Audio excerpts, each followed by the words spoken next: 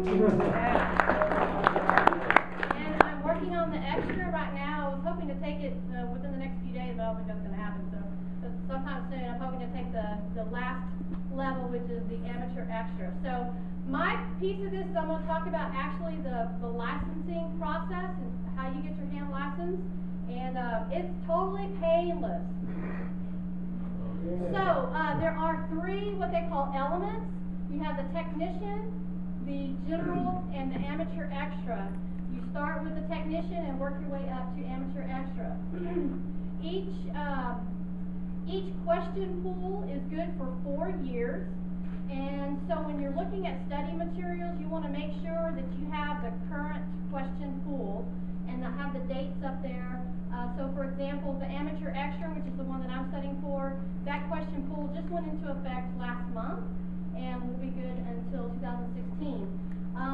Within the exam itself, it will randomly take so many questions. The technician and the general have the technician and the general have 35 questions. The amateur extra has 50 questions. The pool of questions themselves have to be at least 10 times that number, if that gives you a rough idea of about how many. I know the technician has about 396 questions in the pool, but you only get 35 on the test itself. In order to pass, you must get 26 questions correct on the technician and the general, and 37 correct on the amateur extra. You must take and pass each element in the order above, so you can't, you have to start with technician and go from there. If you pass one element, you can take the next higher element during the same test session, so you don't have to pay any additional fee. And I'll tell you about the fee in just a minute. Each upgraded license opens additional bands for use, and Billy's going to talk about the hand bands in a moment. Your license is good for 10 years. If you let it expire, you can't legally operate on the radio, but you have that 2-year grace period where you can renew your license before you have to retake the exam. There is no age requirement, so kids and adults alike can get their ham license. It's a great activity for parents and kids to do together. And Morse code is no longer a requirement. Yay! Now, on all three of the elements, the topics are pretty much the same, but of course they get increasingly harder as you get higher up in your grade. So you're going to learn about electrical principles, electronic components, radio and electromagnetic wave properties, antennas and feed lines, radio signals, safety, of course, station setup and operation, operating procedures, and FCC regulations. So this is pretty much covered on all three exams. Now you have to understand, I took both the technician and the general the same night. I have never done anything with electronics in my entire life. So if that is something that is concerning to you, then if I can do it, anybody can do it. And I actually built my own radio. It's right over here. Receiver. Okay, so you may say, oh my goodness, this sounds really hard. For one thing, the question pool is known. So it's not like you're going to study a bunch of questions and then go to the exam and see a whole different set of questions. It's the same questions that you will see in the practice exams. You don't need to be an expert in order to take the test. Study enough so that you can pass that test, then get on the air as soon as you can, and try to find an Elmer, which is ham speak for a mentor, and learn as you go along. I certainly don't know anything about antennas or any of those things, but I will learn as I go. Find and join a local amateur radio club, or 2, or 3, or 4. Right, Dad? Yes. You can go to, of course you can do Google, but ARRL, which is the Amateur Radio Relay League, which is kind of like the Astronomical League for ham radio clubs, and you can find a list of clubs there, and attend meetings and ask questions, and because they always enjoy helping people. Study materials. I have a handout up here if you're interested. It has all the links that I have in my presentation, so you don't have to try to write them down. But of course, ARRL.org is where you can purchase some of the materials. They have a book for each level, and which came in very handy for me, because again, I do not have any electronics background at all, and so it explains the math, it explains all the principles of electronics and so forth. And the cool thing about these books is that they come with a CD, it has software that will have practice exams, and you can set them up any way you want. If you want to just do a certain section of an exam, or do a whole practice exam, there's different ways, and it will track your scores, and it's pretty cool. I have all 3 books up here, so if you want to take a look at them later, they will be up here. In addition, they do make changes to the questions from time to time. They will delete questions, or there might be some other changes after the exam pool has been released, and so this is a great place to check for those changes. They also have some excellent resources to study. One of the areas that just confused the heck out of me was decibels. But they had a link to some materials, and it was like, oh, okay, now I get it. So there's lots of great materials. The metric system also just kills me. I can't have trouble with that. But I got it, because I got those extra materials. Another great resource that I've heard of, but I've heard great things about, but I've never actually used these materials, is Gordon West. He also has some books and audio CDs that are available, and I've heard that they're excellent.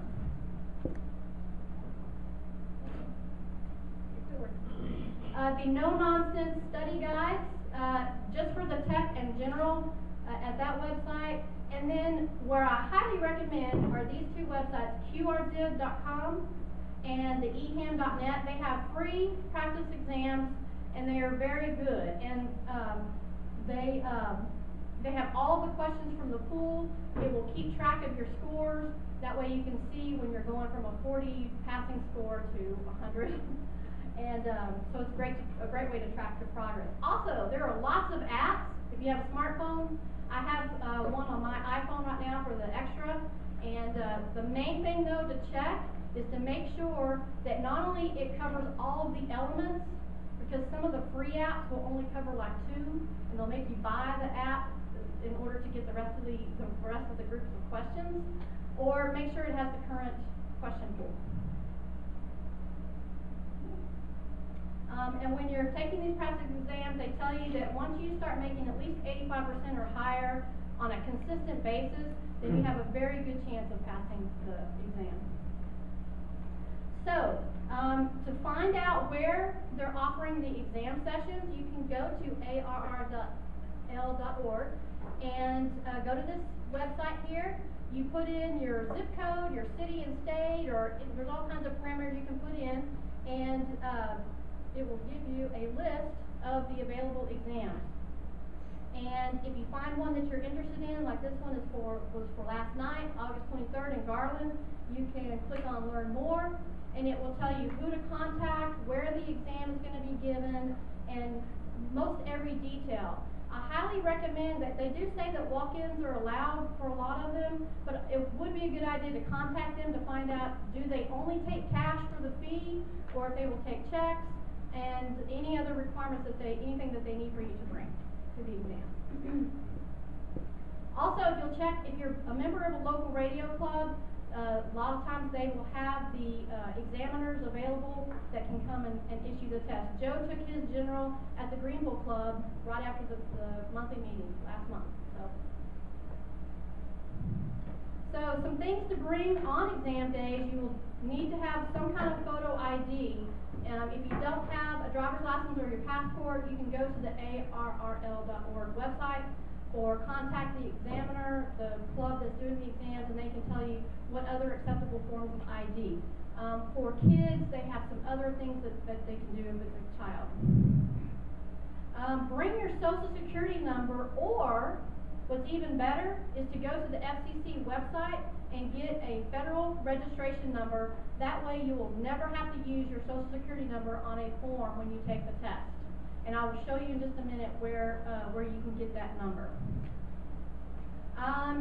They say to bring 2 number 2 pencils with erasers and a pen. When I took mine at Mesquite, they had everything, so I didn't really need any of that stuff. A calculator, you can bring a calculator if you want. All the formulas have to be erased. You cannot use any kind of smartphone or tablet, and of course you want to turn your cell phone off during the exam.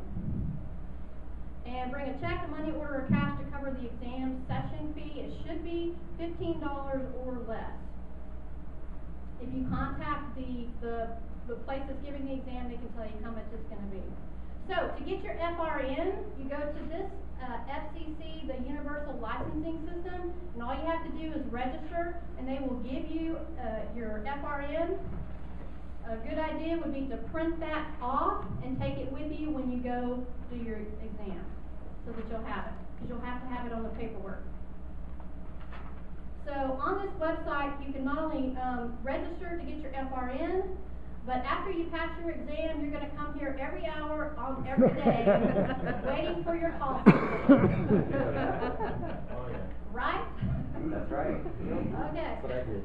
And it varies, it depends. It took probably about 4 days before I got my call sign. It only took you what, like A day. a day? I took the test on Saturday, and by Monday afternoon it was showing up in there. Yeah. Wow.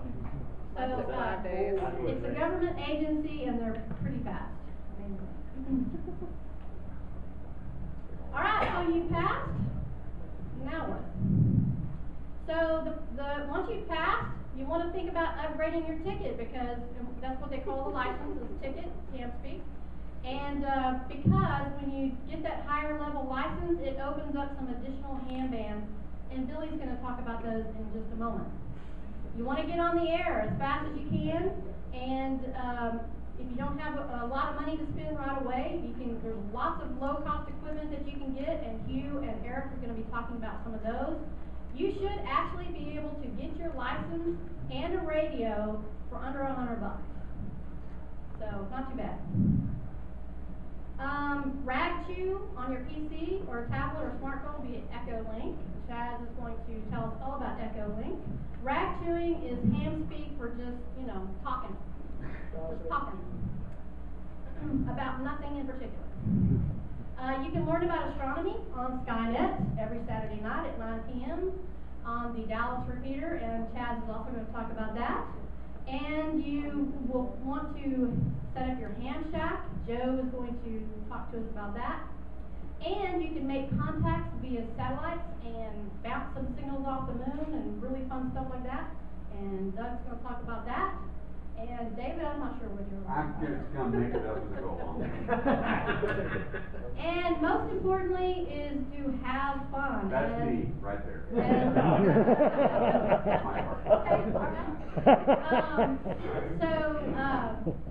The main thing that Doug always says is to find what you enjoy and do that one thing. For me, it was wanting to do Skywarn storm spotting. And when I went to the Skywarn training earlier this year, I realized that I really couldn't do it unless I had a ham license. So that was why I decided to get mine. And I'm also interested in the satellite stuff. So anyway.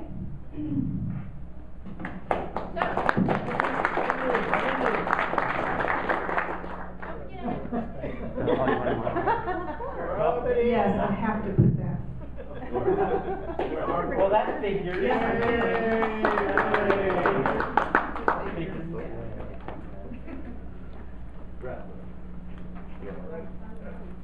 Oh, there we go. Good hand. Very good.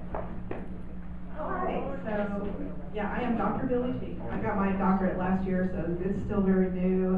It's cool to hear the doctor thing all the time. Yes, it is. But I'm also a ham radio operator. I just got my ticket in March, so I'm KF5 PDS, and I have a technician level license. Trying to find some time to study for the general. I just moved to Sherman, so trying to get some time. I've got the KV6NU, the No Nonsense Study Guide for the general, so I'm trying to read a section of that as I can, and then eventually I'll get on the QRZ and start testing myself.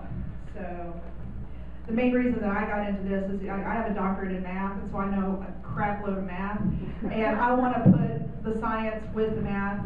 Electronics has always fascinated me. Signal processing has always fascinated me. And I can do the integrals, but I want to twiddle some knobs and actually process some signals. And I figured what a great way to do that and have some fun with it would be to get into ham radio. So today I'm going to talk to you about different ham bands, the ARRL band plan, and modes of communication. So we'll hit a few modes of communication. So what exactly are ham bands? This is one of my favorite ham bands, the Bacon Bits, singing their hit song, Shaking My Bacon for You, Baby. So we're not exactly going to talk about this. This is just kind of some fun. But ham bands. So what do we talk about when we say ham bands? What do we actually mean? Well, let's talk about what is a band. Well, it's just a section of the spectrum of the electromagnetic spectrum. We've got all these wavelengths, and so radio frequencies occur at one end of the spectrum. And so a band just describes a small section. We can carve these up into sections and just look at different slices of the electromagnetic spectrum. And these channels are usually set aside for the same purpose. You'll have a section that's dedicated to maybe cell phones, or a section that's dedicated to certain licenses of ham radio, water, marine communications, etc. So that's what we're talking about when we say a band. Then the ranges of radio frequencies are divided into these basic sub-ranges. And we've got high frequency, very high frequency, and ultra high frequency. And they're divided up between these ranges 3 to 30 megahertz, 30 to 300 megahertz, and 300 to 3000 megahertz, or 3 gigahertz. So looking at that, guess what? You already know the answer to one of the questions on the technician license question pool, because this is one of the questions that's in the pool. So we would like to be able to communicate without a whole bunch of interference going on, because if we had just a whole bunch of interference, we wouldn't understand anything, or hear anything that anybody had to say, or be able to use any equipment or devices. So we'd like to have efficient use of the spectrum and prevent as much interference as possible. So we allocate certain services into certain ranges of bands in the spectrum. So we have broadcasting, mobile radio, navigation devices. They're allocated certain bands of the spectrum, and they're non-overlapping ranges of frequencies. So you can we'll look at the band plan here in a minute that'll show how this works. The FCC, they are the agency in the U.S. that regulates and enforces the rules for the amateur radio service. Part 97 is the part of the FCC rules that contains the rules and regs governing amateur radio. This is an answer to another question. You're going to know fairly few of these before I get done. So here's what Section 97-101 Part B of the FCC rules actually states. Each station licensee and each control operator must cooperate in selecting transmitting channels and in making the most effective use of the amateur service frequencies. No frequency will be assigned for the exclusive use of any station. Upshot of that is, no one owns or has any particular special privileges or rights to any one frequency. So here's a little history on the ARRL, the American Radio Relay League. They were founded in 1914, and that's the National Association for Amateur Radio in the U.S. Like Kelly says, kind of like the Astronomical League of Radio. And they have upwards of 158,000 members, and it's the largest organization of radio amateurs in the U.S. So it's a big group. And their core purpose, very similar to TAS, where we're promoting astronomy, is they want to promote and advance the art, science, and enjoyment of amateur radio. And so what I've done is I've went to their website and pulled the just the graphical representation of the band plan. They've got it in non-graph mode, so if you go to their website, you can look at it and read through it. But to show it concisely, here's what the band plan looks like. So what we've got is it's color-coded by mode, and we have each band listed, and you'll be able to look and see which slice of the electromagnetic spectrum is covered by that particular band. The colors are the different modes. If you look off to the right, you'll see that red means RTTY and data, and then the green we have phone, and then we have squiggly lines for the CW, which is Morse code. We'll talk about some of these different modes here in a moment.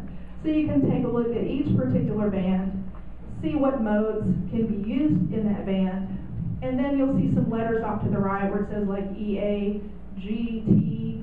Well, those are right under the legend. Those are the different levels of licensing, folks that are allowed to talk and communicate on those bands. So we have E for amateur extra. Thank you, somebody with the laser pointer, appreciate it. A is advanced, G is general, technician, and novice. So you can take a look at a particular band. So like the 17-meter band, which is in the middle. Here. Whoa. Oh. Okay. My shot's as big as yours. Don't set the screen on fire. Yeah, we're not to. So you see it goes between these frequencies. Then we've got up to this point we can use our TTY. Here's the green where we can use phone. And this is accessible by amateur extra, the advanced, and the general licenses. So this is just a very concise way to just represent all the information in the ARRL band plan. And there's some additional information here that you can read on your own. But that's basically how it's broken up.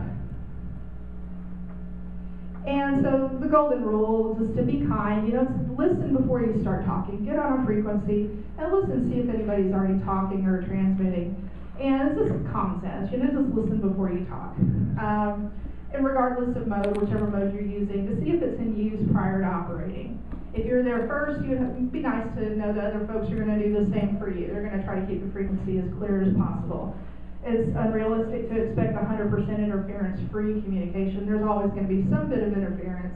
Just try to keep it as minimal as possible. And if you know if you're not transmitting or talking, you're not contributing to that interference. So just be kind. So now let's talk about some modes of communication. Now that we've seen the band plan, and we've seen some different types of modes, we'll talk about just hit on some of the major ones. So we have CW, which is element 1, which was not on the previous list. So if you were wondering why the technician license started off with element 2, 3, and 4, it's like, well, what happened to element 1? Well, that's the Morse code. So CW, continuous wave. So basically a carrier wave is just keyed off and on. We've all heard it. And there are some cool apps on phones. I just downloaded one the other day where you can type in English and hit the button, it'll beep, beep, beep, beep, beep, beep. You know, it's really pretty neat. And there are translators, so if you don't know Morse code, you can still have fun with it. And there are ones on the computer that you can type in and it'll transmit it over the airwaves as CW. So it's really pretty neat. So basically what's going on is signal, and you'll see some big words there. Don't freak out when you see the word heterodyne. Beat frequency oscillators, like, oh yeah, don't want to get too technical. I promise there's no math in this at all. Heterodyne just means you're taking a signal, mixing it with another signal to create yet more signals. Beat frequency oscillators, the equipment that does that. And so that's what's going to allow it to be audible. It changes it into impulses that we can hear. Changes it into the beep, beep, beep, beep, beep, beep. See, I've got my own built-in beat frequency oscillator. I can do it myself. Ooh, there's some going on right now. Very cool. So if you're interested in that, or if you already communicate using CW, you probably have seen or have one of these devices. These are the keys that you'll use. The one with the picture of the fingers, that's the up-down traditional, the one that we're probably used to seeing all the time. And the other one is a horizontal where you can waggle the paddle back and forth. It just depends on how you choose to transmit, what your feel is, how you like to do it.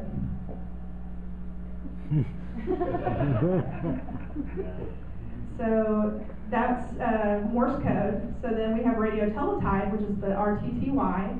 And you've probably seen it, you've not actually been to a newspaper or a radio station, or you've seen on TV, they have the big machines, and you rip off the copy.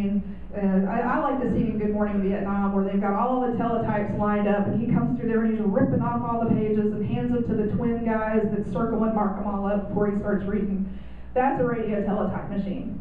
And so we can certainly use it for amateur communication, also used for message handling, military use we've seen, traffic handling, and civil defense. Some advantages to that is you don't have to be there when the message comes in to receive the message. You can just pick it up when you get there.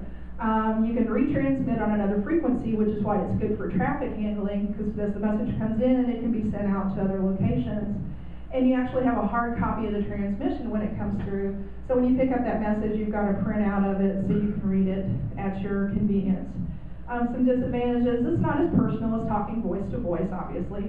And you're not talking at the same time. Somebody types, it's transmitted, and then somebody types and it comes back. And here's some pictures of radio teletype. There's a gentleman sitting at his teletype at the ready to type at a moment's notice. and he's got some other cool equipment there. I'm so new to this, I don't even know what all that stuff is, but it looks impressively cool. And then there's a Model 19 RTTY, which I'm not sure what the current model RTTY is. I'm taking that this one is fairly, not ancient, but maybe 60s, 50s, 60s maybe. It was a nice picture. Just to give you an idea of what these machines look like. So, that's an analog way to communicate. If you want to do the computer-generated RTTY, TSK31 will get the job done. This is done over the computer. It stands for phase shift keying at 31 hertz. So, it's real keyboard-to-keyboard text. It's really pretty cool. It's kind of like geeky instant messaging. Because you can sit at your computer and you're typing, you can get on a frequency and just start communicating. It was developed by Peter Martinez, and it was introduced in December 1998 to the radio community. And so it typically is a single sideband connected to the sound card of a PC or a laptop that's running the software. And you're like, okay, she just threw another word at me, single sideband, what does that mean? We'll talk about that next. So the software produces a tone, and it's fed through a microphone or some other equipment that you've got hooked up in the system, and that transmits the signal that's coming from your radio. We have a transceiver that's in the circuit as well. You have a transceiver and some equipment hooked to your computer, sends out the signal, and as the software changes the state back and forth between two different states very rapidly, it was changing the phase of the signal, so that's why they call it phase shift keying. And then the output is fed into the sound card, the audio comes through your computer, and then the message gets decoded on your side. So that's just kind of a big picture of how it works. Some advantages, well, you can use a PC or laptop that you already have. I was at the Plano Amateur Radio Club Ham Field Day in June, and Doug came in and he was like, yeah, I sat down and popped his laptop out, hooked a few cords in, and he was up and running in no time. It was really fun and interesting to watch and see how it works. The software, there's free software that you can download. There's very little equipment. You've got computer, radio transceiver. You might have a modem where you are running it through your computer. It takes up very little bandwidth. It works in conditions sometimes where voices or other modes will not work. So if there's too much interference for you to get through on voice, you might try your computer and see if you can get through. Since it's narrow bandwidth, you might have more fortunate communication with PSK. And it's not intended for large blocks of text, so you can't send huge whopping messages. And you really don't want to send critical data over. If you want something with error control and want to send large messages, this is probably not the tool for that. So here's the setup. I went out to the internet, just Googled and looked around for some pictures, and I wanted to give these folks, I wanted to find their names, but all I found were their call signs. This is IZ1CRR's setup. They have an indoor setup, and they were kind enough to list the equipment. So they listed the type of transceivers that they have, antenna, and they've got a ThinkPad laptop that's running this DM780 software. So that's how minimal of a setup it is. You don't have to have a lot of large equipment. This person, G7OEM, has a portable system. He's got, it may not be a car battery, it's probably a 12-volt power pack system. Yeah. I put car battery, I should have changed that. But you probably could just, There's one there. Look, he's got one right there.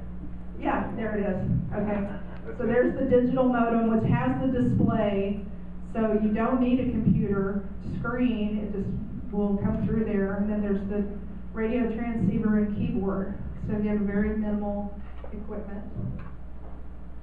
And so here's what a PSK31 looks like on the screen. We've got the frequency on the left, so it shows all the different frequencies, and then you have on the right what's called the waterfall display. So you can see all the signals, you can monitor several at one time, find a signal that's strongest, so instead of dialing up and down and wondering if you're getting close to a good signal or not, you can look across the frequency spectrum and say, oh, there's a really good signal right there, and just home right in on it. And also, because you have this linked on the screen, you see all this, looks like the Matrix, with the cool waterfall coming down. Well, that's a history of the signal. You've got, 20 to 30 seconds maybe of signal that you can see, so you can see the history. So we talked about single sideband, mentioned it, so what is that? So this is just a refined mode of amplitude modulation, and it more efficiently uses power and bandwidth. And it's a mode of communication that's most commonly used on HF radio bands.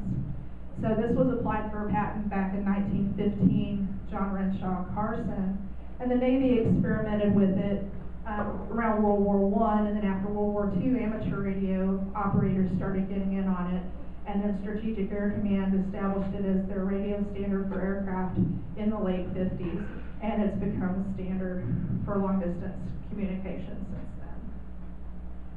So here's what's going on with single sideband. So at the top we have what's called the baseband signal, it's an unmodulated signal.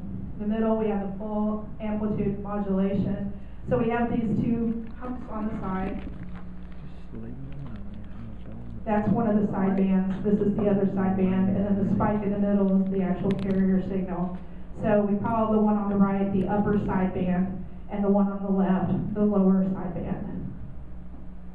And I didn't get into it in the band plan, but there are conventions on which sidebands to use on different bands, so you can read about that. But some sidebands they'll tell you on this, frequencies we'll use the upper sideband, or on these frequencies we'll use the lower sideband.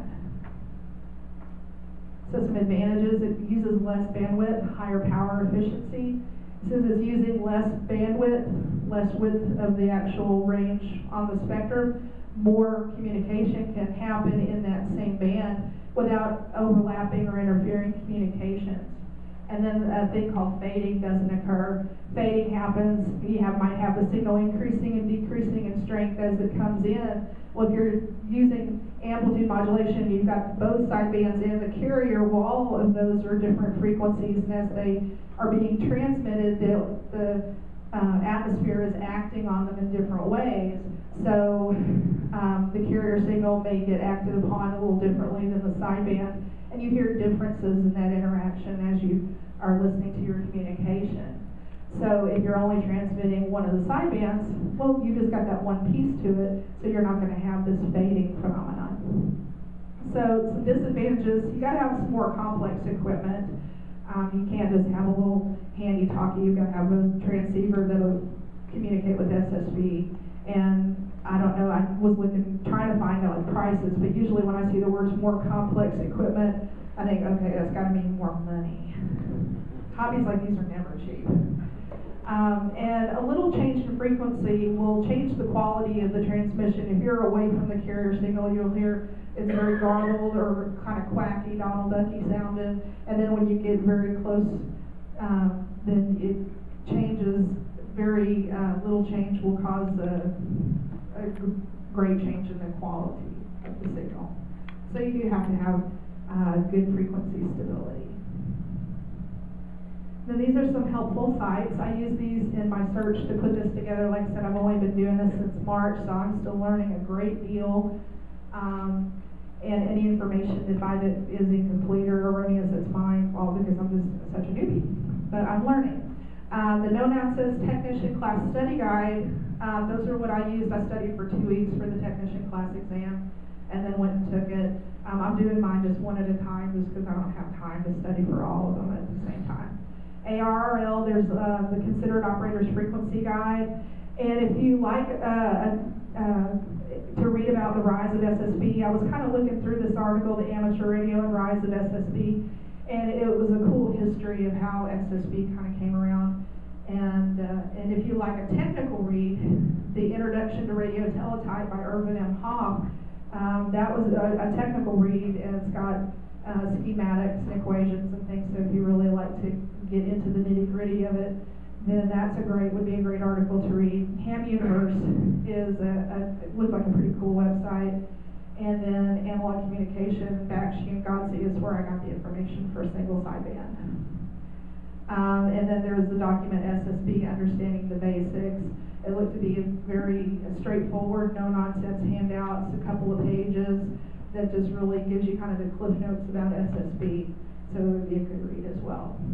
And then also, we just wanna have fun, so get out there, as Kelly said, get a radio, start talking, or get on Echolink and start listening, or go out and just, get a radio and listen. If you don't have a license and can't transmit yet, well, just listen on with somebody, or go to a field day, which is kinda like a star party, for radios. And I was at the last one, and they had it set up with a call sign so that people that didn't have a license could talk. I was helping a young lady, she was 12, and her mom, they wanted to talk. Their husband and son had licenses, and they wanted to try it, and so they had it set up so they could talk and make some contacts, and it was very thrilling for them, and they had a great time. So I encourage you to get out there to an amateur radio club, at least go talk to some folks, and see what they do, and have some fun. That's it.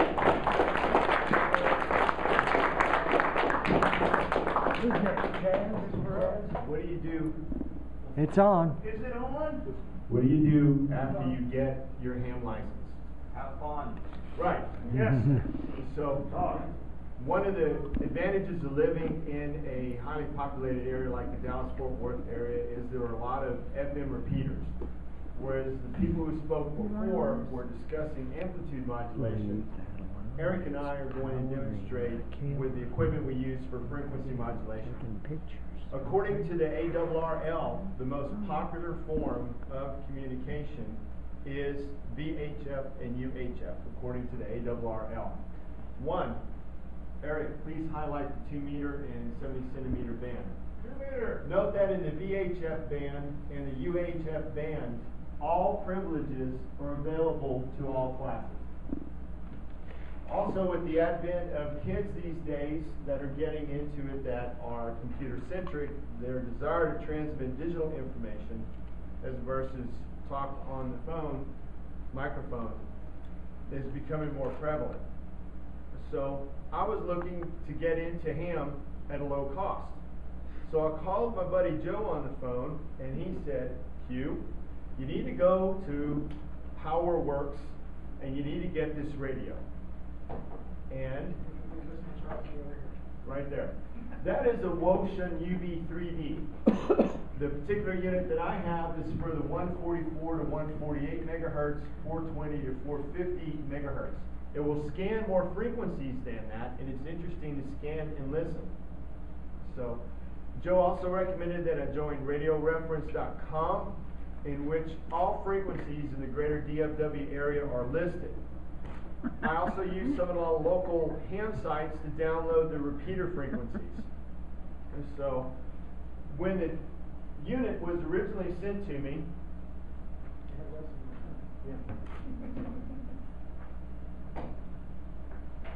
this was the original antenna that came with the unit. This antenna is good for outdoors, but it's not good to transmit or receive in your car. I don't know why the car acts like some kind of dead zone for the antenna. So I ended up purchasing this antenna right here, which supposedly gives almost 10 decibels boost. According to the manufacturer from PowerWorks, it was not that much more expensive. Eric is going to demonstrate the plug-in microphone that goes on the Wouxun unit just by holding it out. You can take and clip the unit to your belt, and then the microphone itself has a clip that you can take and put on the lapel. This is not mine, so of your shirt, I don't have a. and just listen, because it's also the speaker. Then key it and speak into it when you need to release, and then you can hear the reply back again. So Chaz over here has been nice enough to coordinate, start Skynet, like the Terminator movie Skynet show, on the Dallas repeater 146.880 megahertz. Another person hosts the program, Tom, and it is at 9 p.m. on Saturdays. So if a star party is, say, rained out or canceled due to West Nile, or the heat's just oppressive, well, I'm tuned in to Chaz's program.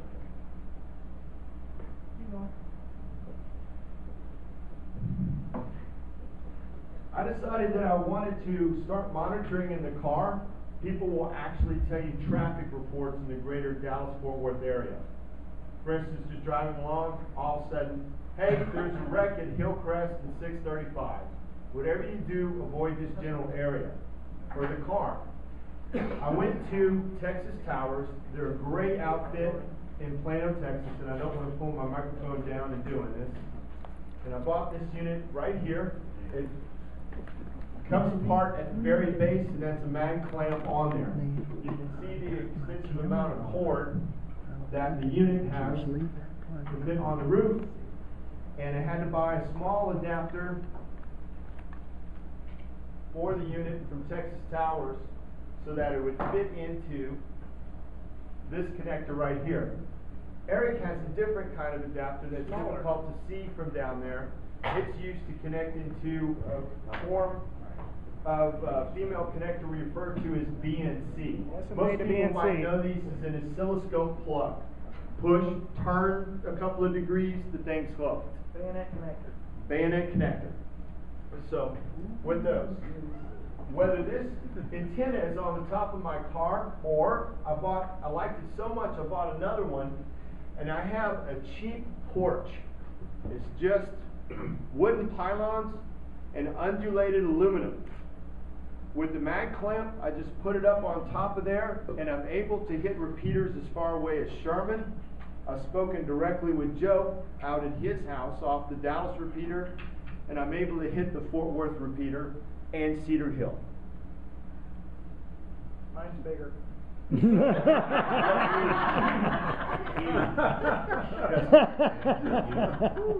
tell them where you are.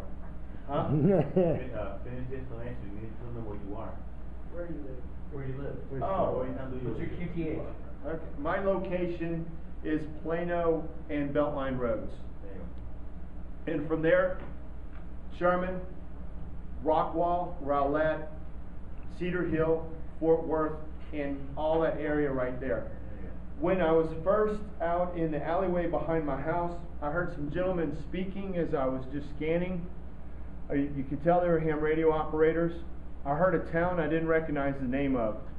I went on to Maps Google, threw the name of the town in it, and it turned out to be a town outside the greater Houston area. Now, how much power they were transmitting, and I have no reason to think that they were using one of the Dallas repeaters for a conversation in the greater Houston area. It's possible, but I don't think they were. So I think that might have been my only experience with something referred to as VHF ducting, where a signal makes it a great distance from some other location. And so, other than that, my break-in price with the unit came the recharger. Would you demonstrate for them the battery on the back, please, sir? It comes with a lithium-ion rechargeable battery. I wanted to see just how long it lasted. So I just turned it on in the living room, let the unit scan. 24 hours later, about a day, I come back, unit is still scanning and trying to find signals. I did not transmit it at all. If you transmit, you're definitely going to reduce the amount of power. Woshin, and that's a HT right there that Eric has. Woshin transmits 5 watts VHF, 4 watts UHF. And with that, I'm able to hit all of those repeaters. Other than that, my entry cost was only $250, and there's plenty rag chew in the greater Dallas-Fort Worth area on the repeaters. Not to mention all nature of radio programs I never would have thought about. VetNet, Veterans, Wednesday night, 7 p.m. All your ham radio clubs will have RACES or that other emergency group, Aries, RACES, that other emergency group, they have meetings on the radio as well. I was surprised how much media is out there on VHF, UHF. I was just amazed. And then with some of the other presentations that are coming along at the Stargazer Star Party, Eric, and this will be explained how he used his cell phone to listen into Skynet, Chaz, using his cell phone at a Star Party, using cellular system connection. And with that, I'll turn it over to Eric if he has anything to say at all. I will add a few more things on top of you. How much was your radio? 140, 160? $119. $119 for that radio. 65. Comes with Cheaper. little bitty rubber ducky antenna, not very good. There is a accessory antenna that's $12 more. So good value for money. All in all, I took my test in March, got my license a week later, and Plano Hamcom was right around the corner. Went there, spent $65, and got a radio and was on the air. And this isn't even on it. Yeah, it is. But you gotta have it. You have to put it right here, you We've gotta do all these So, in here too. at that point, I have also gotten on Echolink and was able to listen in before I bought my radio. This thing When goes when do they take How do it? you get louder all of a sudden, you? And the best way to do things, especially if you're going to go the route I took, go take your tech test, get on Echolink, you can talk and listen through there. Then when you're ready, go out, shell out a couple bucks for a radio. $100, less than $100, that was on the air. Now, more will be spent later. Much more. Much more. I think that's it for us. It's Chess's turn for Echolink.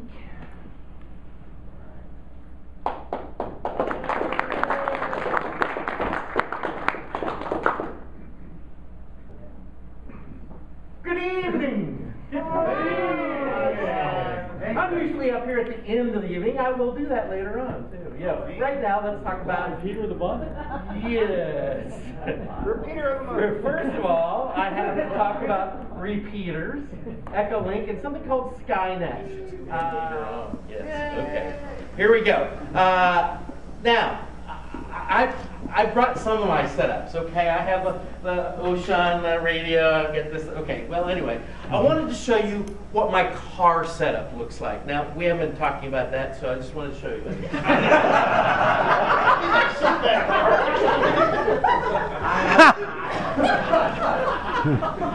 You know, it's amazing when you go looking for pictures on the internet, what you find. Okay, this is not my car setup, but I said I had to use it somehow in the program. So here it is. If something says something on one of the radios, how do you know which radio it's on? I don't know. Okay, here's my real setup, all right? I have this exact antenna right here sitting on my car. I forget how much it was. What is 40 it? bucks. 40 bucks. Okay. This is the radio that's sitting in between two seats. I bought this at the Irving Hamcom for 60 bucks. From somebody back there. He was selling it as part of the DARC club. Negotiated them downwards. So, for a total of 100 bucks, I've got a mobile unit that I can go around with. But that's I can do better than that. I'll show you some other things in just a few moments. My first radio was the Ocean. I guess that's the more correct way of pronouncing it. Sort of like the ocean. So, Ocean. It's a nice radio, about $120. Absolutely. Bought that at the Irving Hamfest, I should say, a year ago. My cheapest radio, though, is something different. It's this one right here. It's what Eric has. I got your beat, Eric. Where is he? Oh, right here. There he is. Okay. I actually got it for $49. Same radio. $15 less. There you go. So, oftentimes I will use this with something else. It's a little antenna that you can roll up and actually put it in your pocket. It's just a coil of wire. Do you have one with you, Mr. Moody? I forgot to bring mine. Oh, no. No? I have something similar, actually. This is called a Slim Jim J-pole antenna, but you can actually wad it and put it in your pocket. I have it hanging off the balcony at my apartment. Before then, I couldn't get too many other places, but with just this 4 watts, I can get a lot of the repeaters all the way around with just the 4 watts on that this radio. And that one is, I think, $23 plus shipping and handling, that antenna. Yeah, I've seen it. So for $50 plus say $25, so for about $75, you can have something you can get and talk to all over the Oh, world. But we'll get that in a minute. Not just the Metroplex, but we can go all over the world. Yeah. So I can hook my mobile unit. I've got a power supply at home. I can put that onto and hook it up to this antenna. I can hook this up to that antenna and hook that up to it. So I can use any of those on the same antenna if I want to. Not all at the same time, but individually. All right. Now we have these little units. You've heard this thing called repeaters, I believe, a couple of different times. But let me explain a couple of things. We've also talked about Echolink. We'll talk about that in a few minutes. But let's talk about what a repeater is. Okay, I have my radio over here. That's me over here. Doesn't that just look like me? Yeah. Okay. Got my radio over here. David, do you have your radio over there? Yeah, okay, he's got his radio over there. Okay, all right. Yeah, but there's like a mountain between the two of us. We can't talk directly, okay? The mountain's in the way. But on top of the mountain, there's this antenna. When I transmit at one frequency, that's like an FM station, you know? You have lots of FM stations on your dial. This repeater will pick up my transmission and rebroadcast it on a slightly different frequency, and then everybody on both sides of the mountain can actually hear what's going on. That's what the repeater does. Picks up your transmission and retransmits it, usually at a higher power, oftentimes 100 to 200 watts. They can go much higher than that, but you don't have to have that much power if you have enough power. Does that make sense? Did I explain it okay? How about Mr. G? What do you think? Is that okay? And I'm okay with that? Is it two-way or is it just one-way? Yes. It's 10-way. It was that a good answer too? Okay, the answer is a duplex is really what you were probably asking. Actually, you can transmit and receive, depends on the type of radio you have, so the answer is yes. So you can be transmitting and listening at the same time, transmitting on one frequency and receiving on another one, the answer is yes. So this one doesn't. You transmit, you don't hear what you're transmitting. All right. Now, I wanted to show you an actual repeater. The Dallas website, I could not pull off pictures, couldn't find them. But I live very close to a repeater, only 3 miles away. Someone had talked about joining a club or 2 or 3 or 4. I'm guilty of the 4. I live in Mesquite, and so the Mesquite repeater is only about 3.5 miles away from me, so I'm a member of Mesquite. The Dallas Club was the first club I joined, along with the Rockwall Club, because I'm that direction. My kids are there, my church is there. I also work in the Farmers Ranch area, so Farmers Ranch, Carrollton, they call themselves the Metro Crest. So I'm a member of 4 different radio clubs, all right? But the repeater that's closest to me is the one that's not too far away from something that you might be familiar with. Have you ever been to how many have been to the Russell Planetarium before? We have had a number of events there. And most recently, we've had an event, I don't know, something that happens every 100 years or so. But about a couple of months ago, we had something that happened where a planet went between us and... Do you see some of yourselves in there? Yeah. When a planet goes between us and the sun, it's called a transit. And we had some telescopes. Well, I'm not the we there. I was set up at Brookhaven. We had a lot of people at Brookhaven too. But here's a setup. Oh, I don't know who this guy is. Yeah, I know who he is. Okay, anyway. But in the background, here's Russell Planetarium. And in the background, do you see this stuff right here? Let's zoom in. Well, actually, zoom out. Zoom out. Because you have to zoom out to get this thing. It looks like this.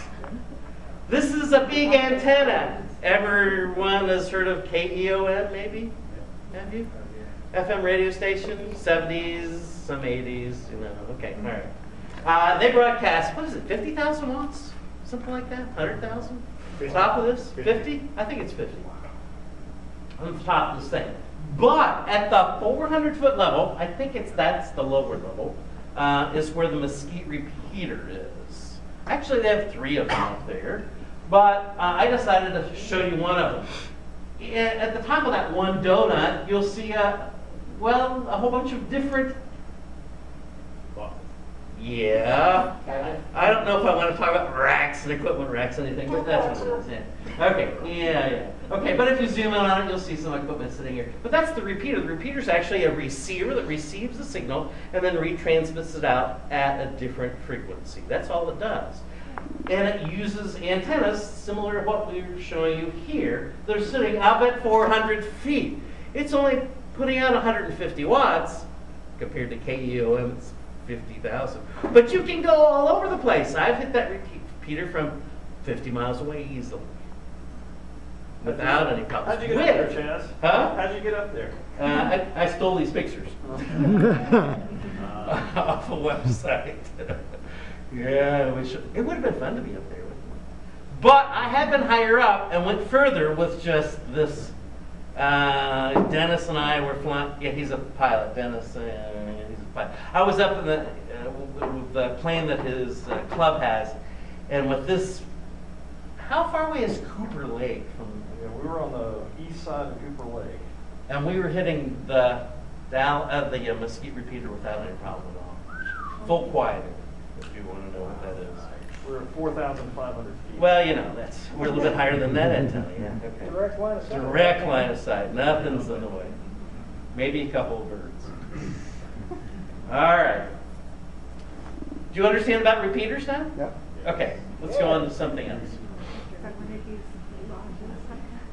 You don't have to buy this stuff if you want to get on the air. Don't need to. As soon as you get your ham license, don't need to buy any of this stuff. You can actually use a computer. Or if you have a smartphone, you can do that. Or an iPad, you can use that. If you've got any of those things, you can get on the radio. Because radios are hooked up to computers right now. It's called Echolink. And so the union of radios and computers have been happening for quite some time. But let me tell you a little bit about what's going on, how it sort of works. This is a way of Echolink being able to work. It's not the way. I'll show you the way in just a few moments. But this is probably one way it could work. Okay, I'm here at UT Dallas, right? I'm only using one of those little 44-watt radios, okay? Maybe I could hit a transmitter, a repeater, if I go outside here, okay? And so I transmit to the repeater that's somewhere close by. That repeater, of course, has a radio attached to it, a transceiver. It receives and transmits, okay? But maybe it's hooked up to a computer. And that computer is hooked up to the internet. And of course that means it could be hooked up to another computer somewhere else. Maybe in my hometown of Columbus, Ohio. Cool. Okay. Oh, well that computer is hooked up to a transceiver, a repeater, and it can transmit the signal that I've transmitted in Dallas, Texas, and go all the way through to Columbus, Ohio, over this whole big long linkage. Does that make sense? Yes.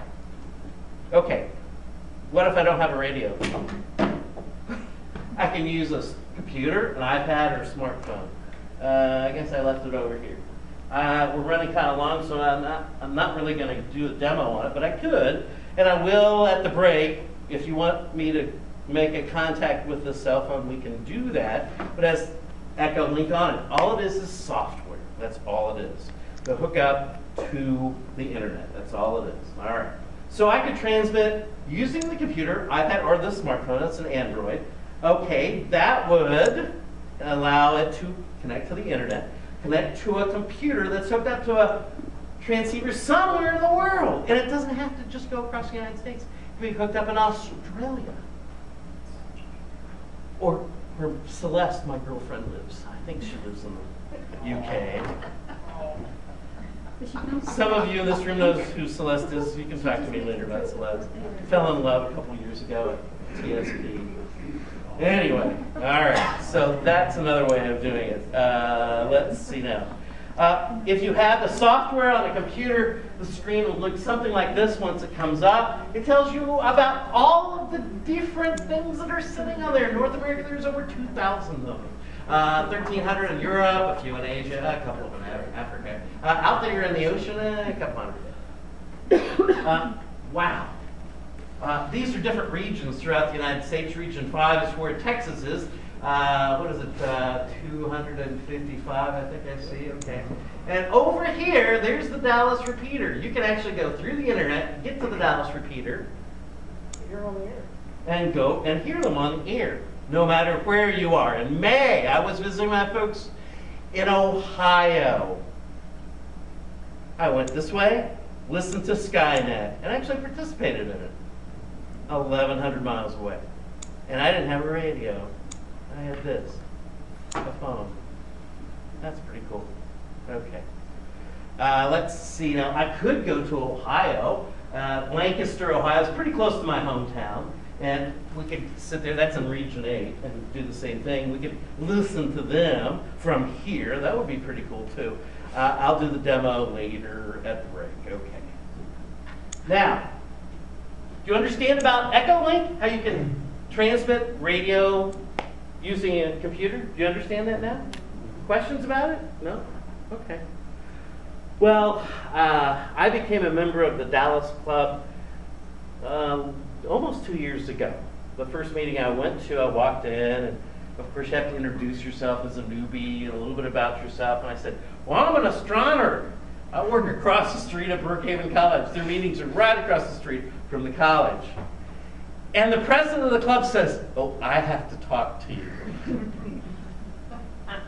And afterwards he talked to me. He wanted to create something called a net. And I said, I don't know what that is. It's a meeting sort of on the air of amateur radio operators. And he said he wanted to do one on astronomy. And his name is Tom General, and he's right back here. Do you want to stand up? Come on down here. Say hi to Tom. Everyone give Tom a round of applause. Come on down. So Tom had this brilliant idea of having something where we could talk about astronomy over the amateur radio frequencies. And so a year later, it took a year later, it finally came into being. Tom is really what we call the net control operator for Skynet. And it happens, as Joe was putting up here, on the Dallas repeater, which is 14688. This thing means private line. It's like, when I grew up, we had party lines where you pick up the phone and multiple people. Well, it's actually called a private line, and you put it in a tone so it's only this repeater frequency in this tone. Anyway, on Saturday nights at 9 o'clock, you can actually hear Skynet, which is amateur astronomy on amateur radio. And it coincides precisely with observing stations that happen throughout the Metroplex that we have in Cedar Hill and Garland. And, oh, here we go. 1, 2, 3. How about 4? Rockwell. Oh. See, I knew better to hold that very long. Going next month's. Yeah, it's okay. Anyway. But Cedar Hill, Garland, Frisco, and of course, Rockwall. Can't forget Rockwall. And of course, we do have Farmers Ranch Historical Park, right? Yeah. And we usually have that on Tuesday, Wednesday, or Thursday nights, right? Tuesday nights, September, October, November. And backup, I think it's Thursday, is it usually? Thursday night Backup for rain or cloud days. Okay, great. Now, how many of you are not amateur radio operators? How would you like to participate in Skynet? Well, participate. You don't have to have a radio. You do have to have a computer. You can actually go on Ustream and watch this guy right here. He's talking. You can listen to the audio. You can join the Yahoo group if you want to, Facebook group. Actually, all you have to do is remember w5fc.org. That is the Dallas Amateur Radio Club website, and it has all these things listed underneath Skynet. So that's all you have to do. Just go to this website and it tells you all about these things. Tom, why don't you tell them a little bit about Skynet? I haven't told them anything about it except how to find it and how to get to it. This is Tom General. Well, thank you, Chaz. Well, Chaz is right. I went to him when he came on board and said that he was an astronomer. He was a marked man at that point. Because that's just something that I knew a lot of amateur radio operators had an interest in. And you've got quite a few of them here who are amateurs. Probably completely separate from astronomy because it's an interesting and kind of geeky hobby to begin with. Well, as a kid, I was very interested in astronomy and enjoyed it. And there were people that talked about it quite a bit on the radio, but everybody always lamented, why don't they do an astronomy net? Well, you got to try and do it. So I've been waiting around for somebody like Chaz to come along that had an interest in this because my knowledge is probably not adequate enough to handle a net week after week after week. Well, Chaz came on board. He's co-net control. He's the guy who answers all the questions, at least initially. Now Kelly is on, wherever Kelly went. All right, there you are. Kelly's on every week. As you know, she is the ambassador for Curiosity. There's wonderful information and updates on that as well. Of course, astronomy, anything having to do with astronomy. Joe is on every week and supports us. And Eric, I finally saw you for the first time. Eric, He was over there too. See, he was over there. There he is. Oh, Hugh. All right. there she is. Some of these people I don't know by look. I just know you by voice and maybe call sign. But all these guys make the net work.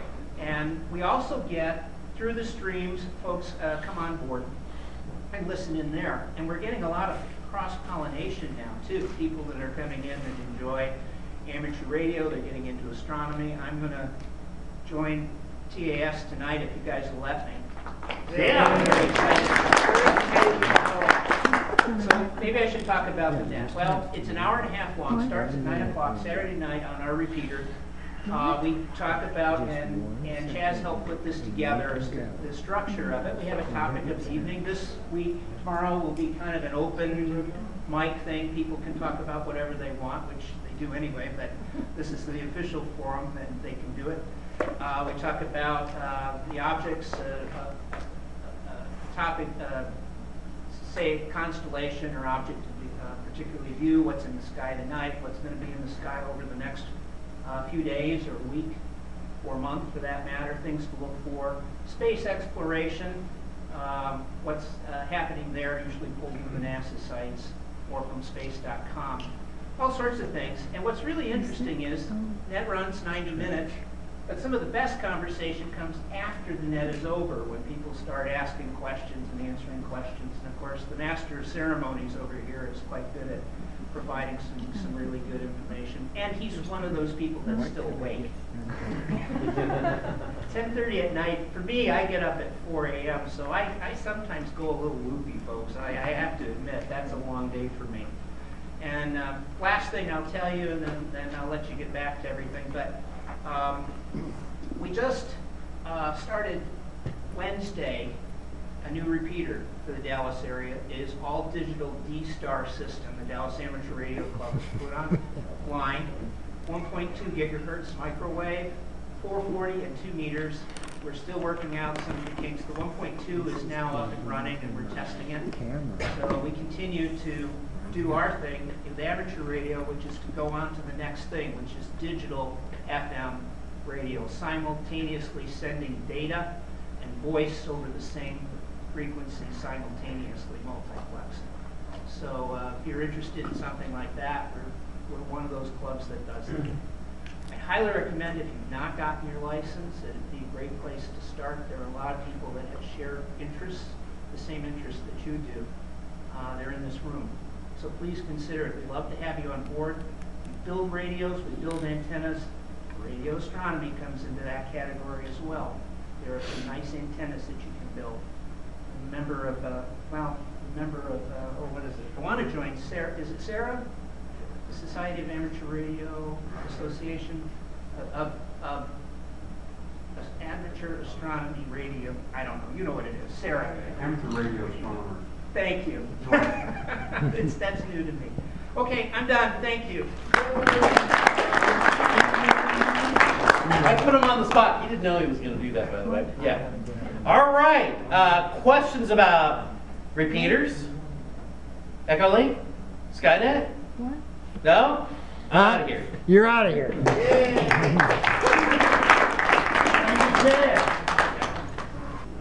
Okay, we're going to go over, I don't think I need that either, do I? We're going to go over the ham shack. Now, you know, when I got into astronomy, I went overboard and bought a whole bunch of telescopes, right? I had 6 at one time. Got rid of them now, downsized. But I didn't want to do that when I got into ham radio, amateur radio. But as it's turned out, That's working out for you. as it's turned out, what I wanted to do in my segment was show you my ham shack and how I set it up. Okay. This was the hardest thing for me when I got in it because I didn't know, you know, hey man, all these wires and stuff, and what does this thing do? What does that thing do? And you look through a catalog, there'll be 9,000 pieces of equipment. But you have no idea, you know, an artificial ground. Do I need one of those? Yep. It's that big potting soil. That's what artificial ground. All right. Well, anyway, here's my ham shack. Of course, you know, hey, we got to do remote control, right? We do it on a telescope, right? Remote control. Well, you do the same thing with a laptop. See, it's looking at the same frequency as this little bitty screen on this radio right here. So now I got a big screen so I can see it with my bad eyes. All right, so this laptop is plugged into this radio, which is an ICOM 7000, and it's what I would call a multi-band, all-band radio. It picks up basically everything you saw on that chart earlier, except frequencies above 70 centimeters. More than, 23, I don't think it picks that up. 35 doesn't pick that up, right? But all the other bands it picks up, including the repeaters. It's a real good mobile radios because you can mount this sucker in your car with what's called a screwdriver antenna, and it has a remote that you can put there to change the frequency of the antenna. All right? And you can basically talk all over the world and to the repeaters. Both of them. ICOM 7000, and there's my little Ocean, or however they say that, little handy-talkie sitting in its charging station. Well, this has got a speaker built into it, but if you had it in a car, you'd buy an extra speaker, wouldn't you, so you could hear it better, right? You wouldn't use the one in the radio. So I did the same thing. This is just a little mobile speaker, so I get a little bit better sound that's pointed right at me. Okay? All this other equipment does certain things, so let's kind of go through it. Now this is a mobile radio. Most mobile radios run off of 13.8 volts. The voltage you get from the battery. All right, because they're going to be connected up to the battery. All right, so 13.8 volts. So it doesn't have its own power supply, just like a telescope or a mount that doesn't have its own power supply. So you got to go buy a power supply. All right, so I bought this used Pyramid 35 amp peak, 30 amp continuous power supply from an old guy in Arlington, Texas. That's all he does is rebuild power supplies and sells them at different ham fests. I went to his house and picked it up for $80. All right, and he alters the circuitry, and it's 13.8 volts, period. The little dial that changes the voltage doesn't work anymore. He turns it off. Okay? So it's got two gauges, one is volts and one is amps. One is volts and one is amps. So that all this thing is doing is powering this radio. That's it. I could get a battery and set it on the ground and run the cables down here to a battery and do the same thing. All right? Of course, this plugs into the wall. I'm sorry, this plugs in, this plugs into the wall. This little gauge right here is what's called a SWR gauge, standing wave ratio. All that is telling you is how much of your forward power is going out and how much is being reflected back inside the ham shack with you. And that's a ratio, and you don't want anything coming back. You want it all going out. So there's two little needles. You can't see them in the picture. One shows forward and one shows reflected. And you want to lay that reflected needle down on where it's right, not moving at all. Then everything's going out. So this tells me, this little gauge right here, tells me the SWR of the dual band. That's a dual band radio. Of the dual band portion of the band, because I've got a vertical dual band antenna outside. All right? So that's all this gauge tells me. It's looking at the 2 meter, 70 centimeter frequencies, the two that are on the repeaters, and it's telling me what my signal is doing. Oh, there's a little box under here. What is that?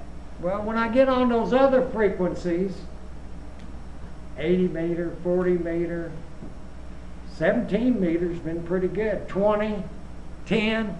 I got to tune my antenna.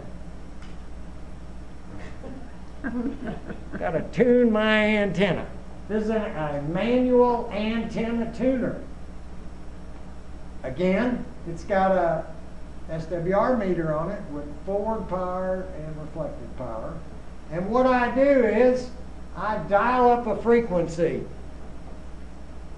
Okay? Let's see. Right here, I'm on 40 meters right now. So I dial up 40 meters, I dial around the band, and there they are, rag chewing right there. Bunch of old guys talking about the weather. Okay, I want to talk to these guys. So I switch this radio to radio teletype. That way, when I key the mic, the signal goes out. You've got to talk to get a signal out on single sideband. But if I dial this radio to radio teletype with a little button right here, you just push it, RTTY. Then I can key up this mic. They won't hear me in the rag chew.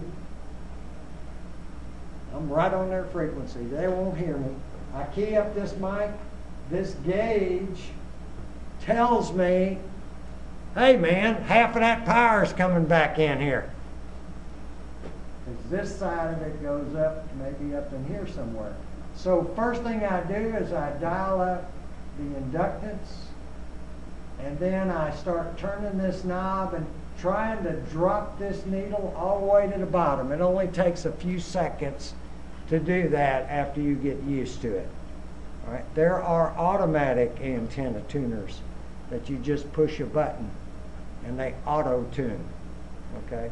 One of these days I might get one of those. All right? This is old school. So you dial up the frequency, you get your SWR right, you switch the radio back to single sideband, and you start talking to those guys, and you can watch this meter, and you can watch this meter and make sure you're getting the amps and the volts are right, 13.8, and make sure none of it's coming back in. That's what those gauges do. All right? Those gauges do. All right, then over here on the side, I just got a little, scanner. I got another antenna up, and I can listen to everything from DFW to some of the amateur bands, and like the the radio clubs, bands. Dark is on there. I can listen to them on the scanner. All right? You pick up this frequency on that scanner. So I can actually listen to repeaters off of a scanner with no license. That was the first thing I ever bought right there. That was the first thing. Because you have to have a license to use Echolink. And I didn't know about streaming across a computer. I didn't know anything about that. So first thing I bought was this, and I was listening on the scanner. Okay. So anyway, that's my little setup, and boy, that's the most important piece of paper you can have in there. Because I'm not smart enough to remember all those. There's a little close-up of the icon, see it? Pretty neat radio. There's a close-up of the screen. Notice that you've got all the controls for the radio right here on the computer, so you can click these, and the radio does whatever you said it's connected. Ham Radio Deluxe is the software, it's free. There's a close-up of the power pack, close-up of the MJF, there's the scanner, there's the band plan. Now, wires. Hundreds of wires. All right. I wasn't about to cut holes in my wall and run conduit through the bricks on a brand new house that I had just bought. All right. Well, they make a device called a pass-through, and it's basically a board, and it's got all the connections on both sides. So all you have to do is run your cables, put this in the window. It's all nice, weather sealed. You put your board in the window so nobody can get in.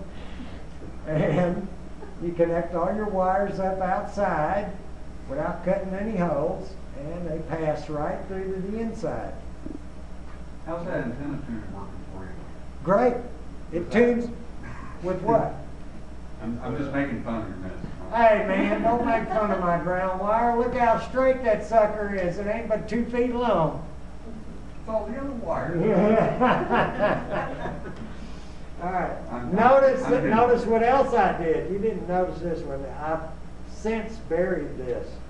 But I have another ground clamp down here with number 6 gauge copper wire that goes all the way around the house, or at least part of it.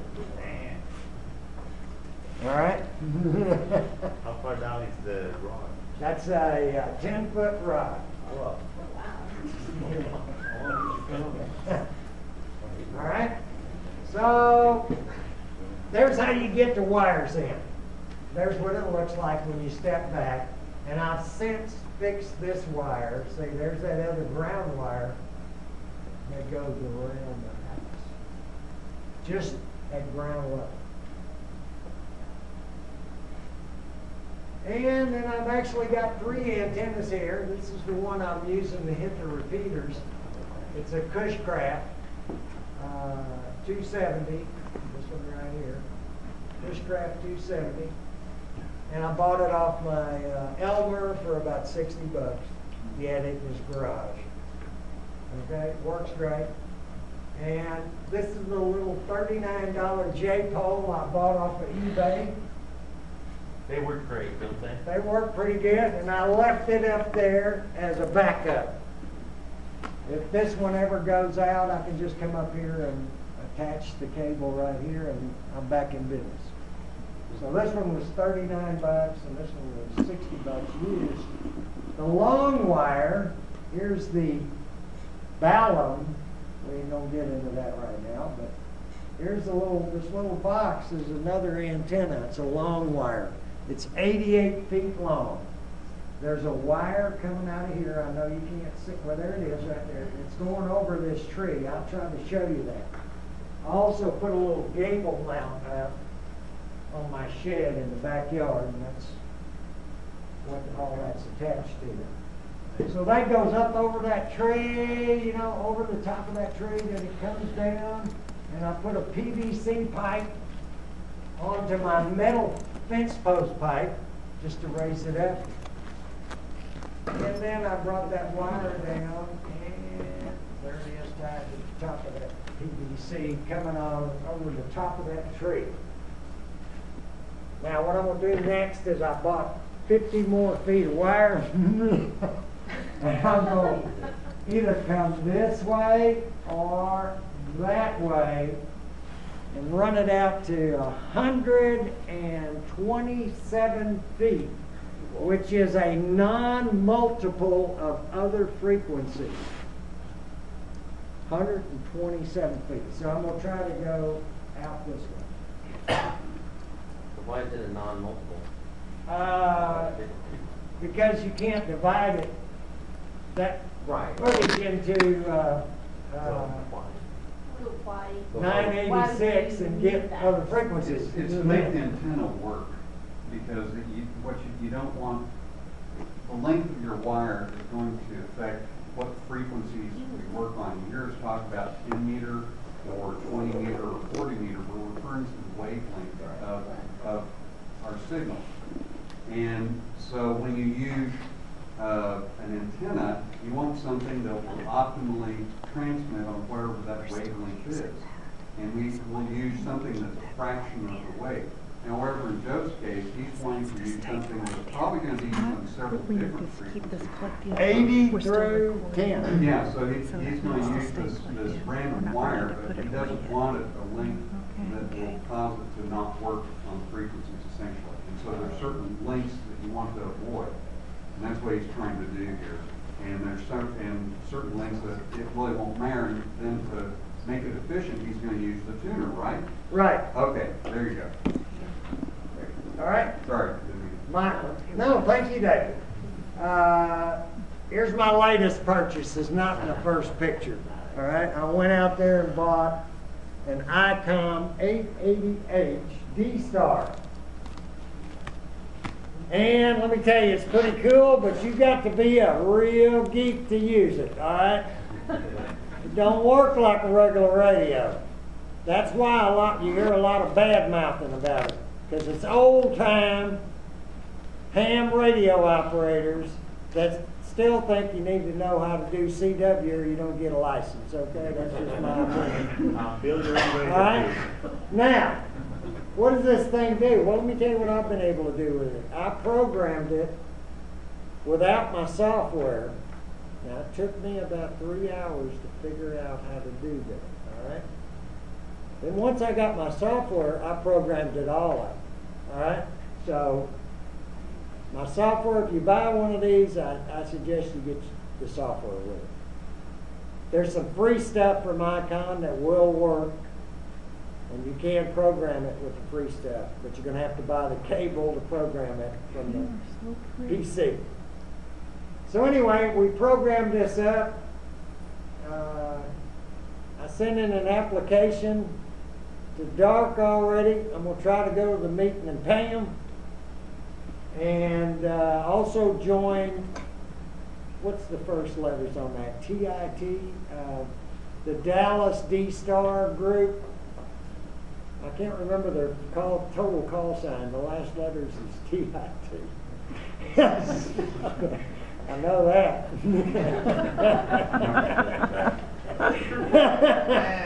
Anyway, the Dallas D-Star group, I joined that group, tried to attend their meetings because that's all they do is D-Star. And when I heard that Dark, the Dallas Amateur Radio Club, was going to install a D-Star repeater, that kind of settled the issue, because I wanted to be able to talk across their D-Star repeater. I registered with the Mesquite D-Star repeater. You have to register, I mean, just like you do at TAS. When you buy one of these radios, you got to register first. And you register for free, and it might take a day or two for you to show up, all right? Mine was fairly quick, one day. But I registered with the Mesquite D-Star repeater, and now I don't have to register anymore. The trick with this is it uses your call sign to find you. it remembers the last repeater you talked on. And if somebody's trying to get a hold of you in Poland, they can get on a D-Star repeater in Poland and transmit your call sign, and your radio will receive that message. Okay? So it's like Echolink, similar concept as the Echolink thing, but that's all built into the radio. So what's cool about it, in my opinion, is the sound. I talked to a guy in the Panhandle driving around in his car from the Mesquite repeater, and then he called for his son in Kansas City, and I was talking to both of them, and it was what we call full quieting, perfect sound. Better than a cell phone or a telephone, because it's digital. It came most of the way digitally until it hit the repeater. Then it goes out digitally and hits this radio. And digital is either there or it ain't there. It's just like your TV set. You either get a perfect picture or you get no picture. It's the same thing. Okay? So there's some neat books out there that I sent a few out to a few of the hams in the club. One of them's called D-Star for Dummies, and it's free on the internet. So if you're interested in this concept, just jump on the internet and Google D-Star for Dummies. And there's a guy that wrote, you'll see a little deal, PDF file, you can download it.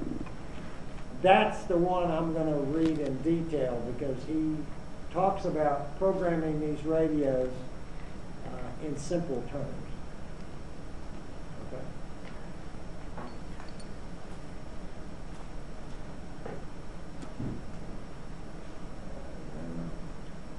You want to copy down some of these sites? These are some really good sites for ham radio. This is where a lot of hams record their log books. When they talk to somebody far away, they record it on QRZ.com. I'm on QRZ.com. You can see who I talk to. You go there and type in my call sign, W1XWX. You'll find me, and I've got a little web page there too. But you can look at my log book. All right? EHAM, you've heard about AR.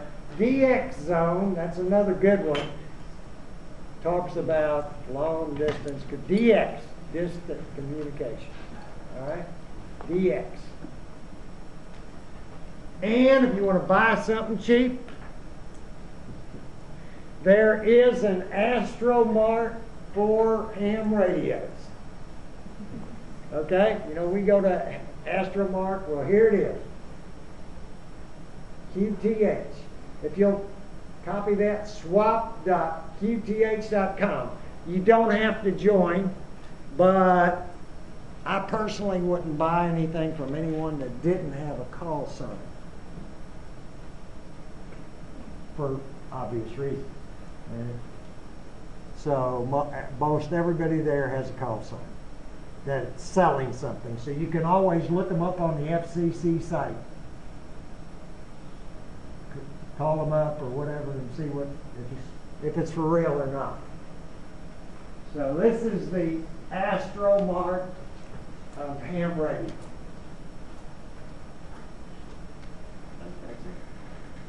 Yeah. 73. Who's next? Doug. Doug is next. Doug's up.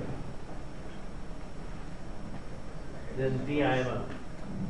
DMIO.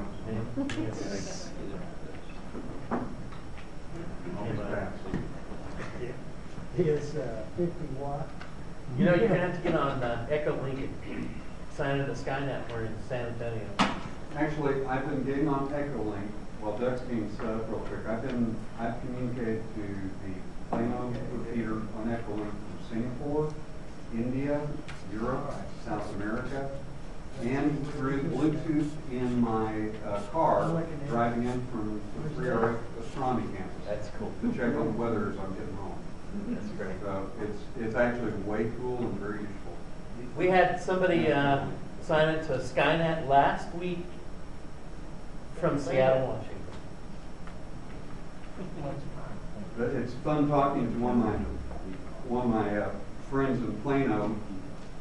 When you're in Singapore. Yeah, when I'm in Singapore, right? Yeah, they're without the long distance charges, by the way. yes.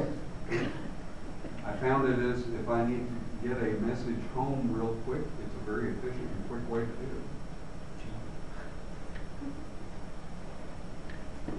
I'm going through the Wi-Fi at the hotel.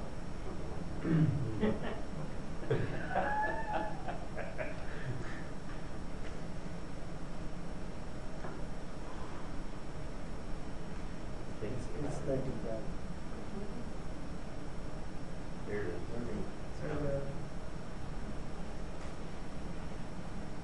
Oh, We can here use it the is. laser Here is pointer. his pointer. Or we can use Sorry, I didn't my see pointer.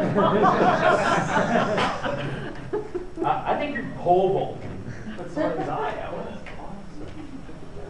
out. This is, Dave probably recognizes this one. Yes, mine's one.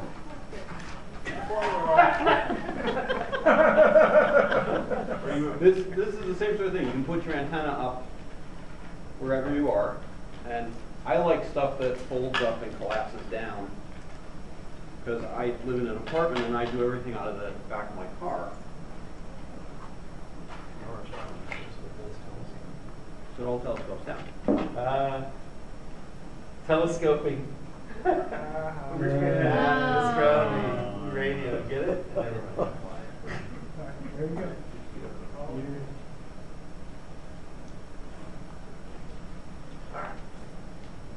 So after you get your license, the first thing you want to do is go out and have fun. Well, this is a talk about amateur radio satellites and a little bit about EME. But I also do low power communications and I also do other stuff that's fun. So I wanted to start with a quick little story of sort of other fun stuff that you can do. A couple years back when the TV stations all went off of analog and switched to digital, the TV channel 2 tower down in Cedar Creek, they abandoned their old tower when they switched to digital. And I knew a guy who knew another guy who was in charge of maintaining the tower. So we got to go down and hook up our amateur radio equipment to the channel 2 tower. And it's a 1,631-foot tall tower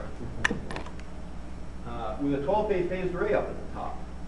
And for giggles, I said, oh, I've got my little walkie-talkie deal with me. So I got hooked up my little walkie-talkie, which is 4.53 inches, to this antenna at 131 feet with a 12-bay phased array at the top. I think you've got us all beat. Yeah. Technically, it's still 2 RP because it's a little platform. That's right. No, that's not. So amateur radio satellites, AMSAT is sort of like the ARRL for regular amateur radio. AMSAT is the Radio Amateur Satellite Corporation that does all the satellite stuff in amateur radio. It's actually a worldwide organization. There's different groups. AMSAT NA is what I'm usually going to be talking about when I say AMSAT, AMSAT North America. But there's also a group of AMSAT amateurs in the UK, Germany, India. In North America, everybody in AMSAT is a volunteer. Everybody's in it because they're having fun. Except we have one employee, Martha. She's our office manager. And AMSAT's mission is design, build, launch amateur radio satellites. We've been doing this since 1969 when they launched Oscar 1. So what is this all about? What do we do? There's forward error correction on the downlinks, which means the satellite will send stuff, but it'll send some extra information in case you got some of the bits wrong. You can figure out which bits you got wrong, and it'll fix them so that you have the right bits. Sending down slow scan TV, sending messages via APRS, which I don't think anybody talked about that, but I will. Okay. You can do APRS through satellites. There's advanced digital signal processing stuff that's going on. I'll talk about that in a little bit. There's people analyzing the spacecraft telemetry and the orbits of the satellites. Some of them are rather short-lived and re-enter after a short period of time, so it's fun to watch the orbits decay, and then it burns up. There's people designing and building the satellites. There's talking to the astronauts on the International Space Station and having fun. I'm very big on this whole having fun. If you're not having fun, you're doing it wrong. And people ask, well, why satellites? And I say, it's a lot like fishing. And they say, what do you mean? And I say, well, why do people go fishing? Is it because they want fish for dinner? Well, no. If I wanted fish for dinner, I'd go to the restaurant and I'd order fish for dinner, or because I'm actually a little bit cheap, I'd go to the supermarket, I'd buy fish, bring it home, and cook it for dinner. But fish for dinner is not why people take a day off from work and go get a rod and a reel and rent a boat and go out to the lake and go do this all day and not catch any fish. It's because they're having fun. So what can you expect? Unlike shortwave radio, the satellite passes are extremely predictable. The satellites are in orbits that you can calculate with a computer, but the advantage to this is you can look at when the satellite's going to pass overhead this weekend, and everything is predictable to the minute. So for whatever you're interested in, you can look and say, there's nothing good on Saturday, but there's a bunch of good stuff on Sunday. So maybe Saturday we clean out the garage, and Sunday we play radio.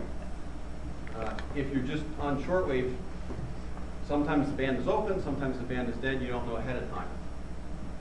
There's people that are trying to talk to other people and trying to get one person in each state, kind of like stamp collecting, but you got to work them all to work all states to get the award. There's people chasing stations in faraway places, what the amateurs call DX. There's grid square chasing, and the satellites operate in different modes. Not everything on the satellite's turned on at the same time, so there might be multiple transmitters, multiple receivers, but today this one's hooked up to that one. There's people talking, that is, they're doing voice with single sideband or FM, but there's other people and they're doing stuff with data, collecting telemetry, sending messages. And some of the stuff is fast and exciting, and you have to keep up either on a mailing list or check a website to find out what's happening this week, because it changes on a regular basis. This isn't actually from this week, but if you go to oscar.dcar.org, it will show you for the last couple of days all the different reports that came in from different amateur radio operators for each of the different satellites, and it will tell you what they're reporting. If it's in blue, then they're reporting that they heard the transponder or the repeater. So one person, two people, and you can find the time slot. Yellow is telemetry, beacon, no signal. So if you want to talk to the astronauts on the ISS, then you're looking for something in purple on this line. Some other things that you can kind of see, AO7 has an automatic mode where it switches between mode A and mode B on about a 24-hour cycle. So you can look at this and, depending on which one you want to do, figure out when to listen. That's stuff that changes every week, or it changes from week to week, but some stuff stays the same every week. And if you're looking for something that's going to really occupy all your free time, you can get into orbital mechanics. And orbital mechanics, much like Ohm's law, hasn't changed much. So the nice thing about this is you can read up on it, and then when your life gets busy, you can put the book down and go take care of stuff. And weeks or months later, you can come back to it, and it hasn't changed. So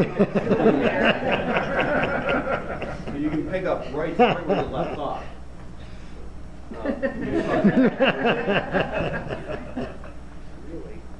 Methods of orbit determination is by Escobar, and this one is actually by 3 different authors. So there's this myth that if you want to do satellites, you need to have multiple large antennas, these great big huge satellite dishes. You're going to need hundreds of watts of power and invest thousands of dollars in radios and years of time in your life just to the basics, so that you, before you even get anywhere to talk to anybody. That's in your backyard. Now this is the myth. This is the myth. This is actually a Canberra satellite dish. That's a car. That's the myth. What you really need to get started is a 2-meter HT, a 2-meter walkie-talkie, a 70-centimeter walkie-talkie, or a 70-centimeter handheld scanner, or just a regular scanner, and perhaps some homemade antennas. If you've got one of the all-mode, all-band radios like the FT817, hey, did you bring your 817? Yes, that's right there. Here. If you've got one of these, you've got everything you need already. This is a nice, cute little radio, and did I mention I'm cheap? And this is not a cheap radio, but this does everything. It's small. You can throw it in your suitcase or your backpack, and it does all bands from 160 to 70 centimeters except 222. Yeah, and all modes. And all modes. And it does voice, it does Morse code, it does sideband, it does FM, it does data, it does 1200 baud, it does 9600 baud, it's a packet of 8 KRS. I got one of those and I got nothing done for a month. I just played radio the whole month. So which satellites do you want to use? Well, it comes back to what do you want to do? Some of the satellites just use FM, some of them just do sideband or CW. And you want to look at what do you want to do and what equipment you already have that you can use. This is Keith Pugh. He gives demos at almost all of the local ham fests. He's out of commission at the moment, but this is a commercial Arrow antenna. It's actually 2 antennas.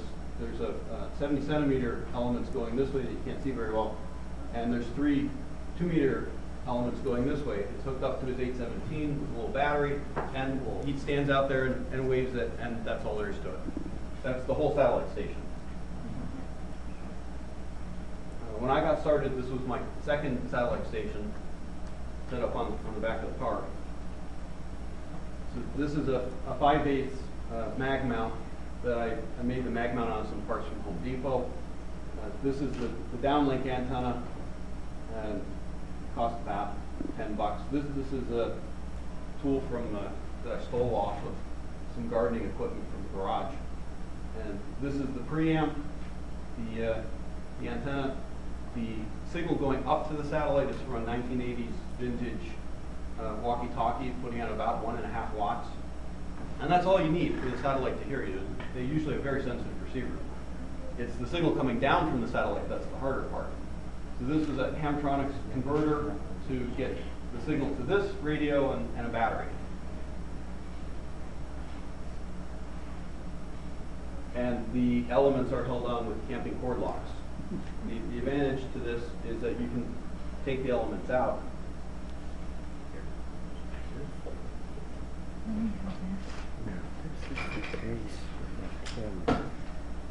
This is the show and tell portion of our presentation.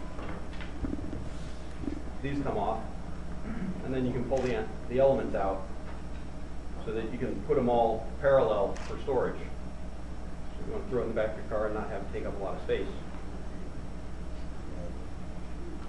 And then these just slide on. And then when you hold it this way, they don't all fall out. Oh, this you can get from Home Depot. This is some pipe insulation. They sell it in like an 8-foot length. You just only need a couple of inches. And the rest of this is just some brazing or welding rod. So you got maybe $5 worth of parts here. Very, very expensive, very complicated. There's only 2 places you got to solder. The preamp I built from a kit, and just to prove that this is all really complicated stuff, it's held on with a strap from an old backpack, and it's powered by a 9-volt battery that's taped on with some duct tape and connected up with some duct tape. The spreaders are held on with some wooden spools, and there's some plastic tubing to hold this in a loop. It's very complicated. Now, this is the other view of the Arrow antenna. So there's 3 elements here for 2 meters, and then there's 7 elements going this way for 70 centimeters. And if you're on a satellite that does 2 meters and 70 centimeters, that's your whole antenna. If you're on a satellite that uses 2.4 gigahertz for the downlink, then this is your whole antenna. This is a corner reflector. There's a little dipole for 2.4 here. And this converts the signal down to 2 meters, and you feed that to a 2-meter radio. But that's your whole satellite antenna right there. That's it. So if you want to build your own satellite antennas, you have to stop and ask, well, why does the antenna work well? Does it work well because you paid a lot of money for it? No. It works well because it has pieces of metal that are the right size, right shape, and correct position from other pieces of metal to make it a good antenna. And we say, hey, do you want to go buy a bridge? Well, if you're a municipality, you can't just go to a bridge. You can't go to the bridge catalog and say, yeah, I'd like something in a suspension. It doesn't work that way. If you want to build it, you got to build it out of stuff you can get. So this is a quote from Jerry Evans. Engineering is the art of making what you want from things that you can get. So you can probably get some pieces of wood and some metal brazing rods and a piece of coax. You got $5 worth of stuff invested in there. That's actually the Kent Britton Cheap Yagi design. If you Google Cheap Yagis, you'll find his designs. He's got them for all bands from 6 meters up to 1.2 gigahertz. You can also make antennas out of just cardboard and aluminum foil. This is another one of my complicated antennas. Just 4 pieces of cardboard held together with duct tape, and the inside is coated in aluminum foil. If you put the 4 pieces together in a pyramid style like this, it forms a horn antenna. And at 2.4 gigahertz, this has about as much gain as a 2-foot dish, a parabolic satellite dish. For 435 going up to the satellite, you can use a corner reflector. There's a little dipole here, which is made out of some electrical metal tubing, a couple of screws, some other parts from Home Depot, $5 or $6. And again, some aluminum foil. And if you go to the dollar store, you can buy the aluminum foil for $1. You get the cardboard box for free. It's powering the camera. Both of these are designed by Tony, AA2TX. All right, so you don't want these, you want a parabolic dish antenna. Well, if you find an umbrella that's almost parabolic, you can make it into a satellite dish. So this is a parabolic dish. This is my Mickey Mouse antenna.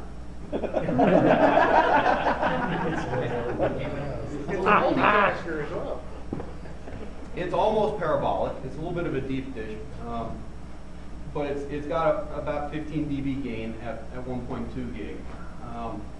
This is just it started life as an umbrella, and then I got some metallic thread from the craft store. You go all the way in the back where they have the Christmas stuff, and you can get the thread in either red or green or black. I choose black.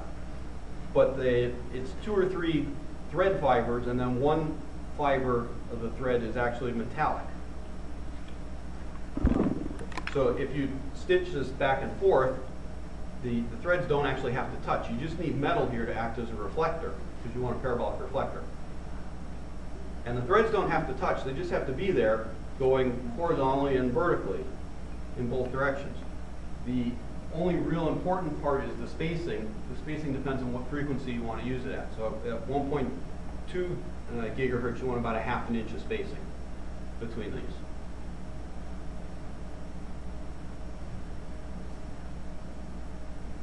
Okay, so maybe you don't want to do a parabolic dish. You think it takes up too much space, or you don't like opening umbrellas indoors. You could build a helix antenna. This is a 20-turn helix antenna. This has about 11.5 dB gain. And we'll come to that in a second. So this, again, since I'm cheap and I don't want to spend a lot of money, but I want to get some gain, you can get the plans for the spacing between the turns and the diameter of the helix that you want. And then you need something to act as a reflector and something to support it down the center. Now the criteria is that the center support can't be iron, because if it's iron, then the property of iron is that it will disturb the inductance of the coil, and the measurements that you have would have to be adjusted for it. And I didn't have the equations to do all the adjustments, so I wanted to follow the recipe. So I got some copper wire at Home Depot, and I said, okay, I need a square tube made out of something like aluminum. And if you go over to the Home Depot section where they've got the square aluminum tubing, they'll happily sell you a piece about this long for $40. And I said, well, I'm cheap and I don't want to spend $40, but I want a helix antenna. So I used a method that I found out later is called design by browsing.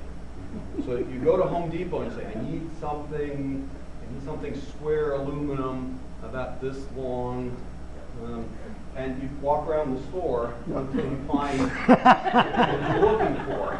And when you get to the bathroom section, you'll find these things called towel rods.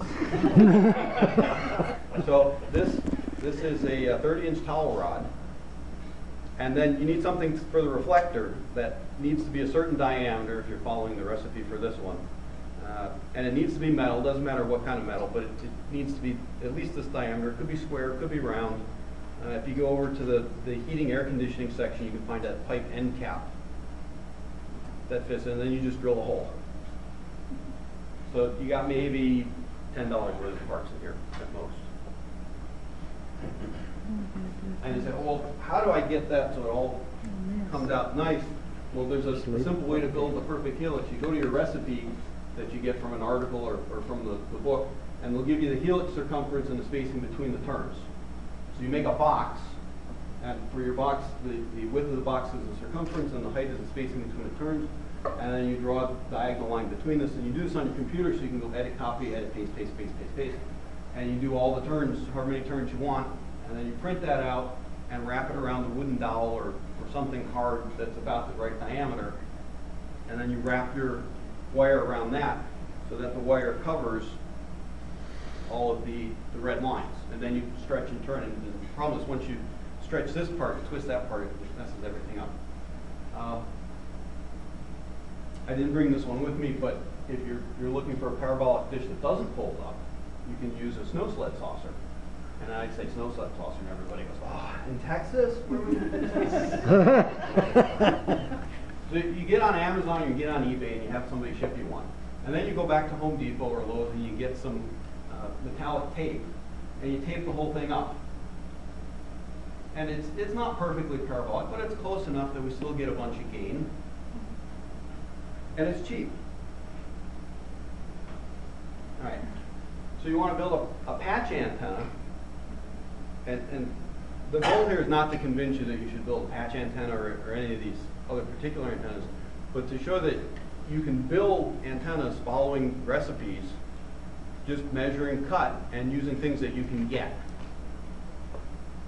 So I found a recipe for a 2.4 gigahertz patch antenna, and I used the top of an Altoids tin, and you cut off the corners according to the recipe, and there's only one solder joint that you have to do for this, and it's just an end connector on the back and the Altoids tin on the front.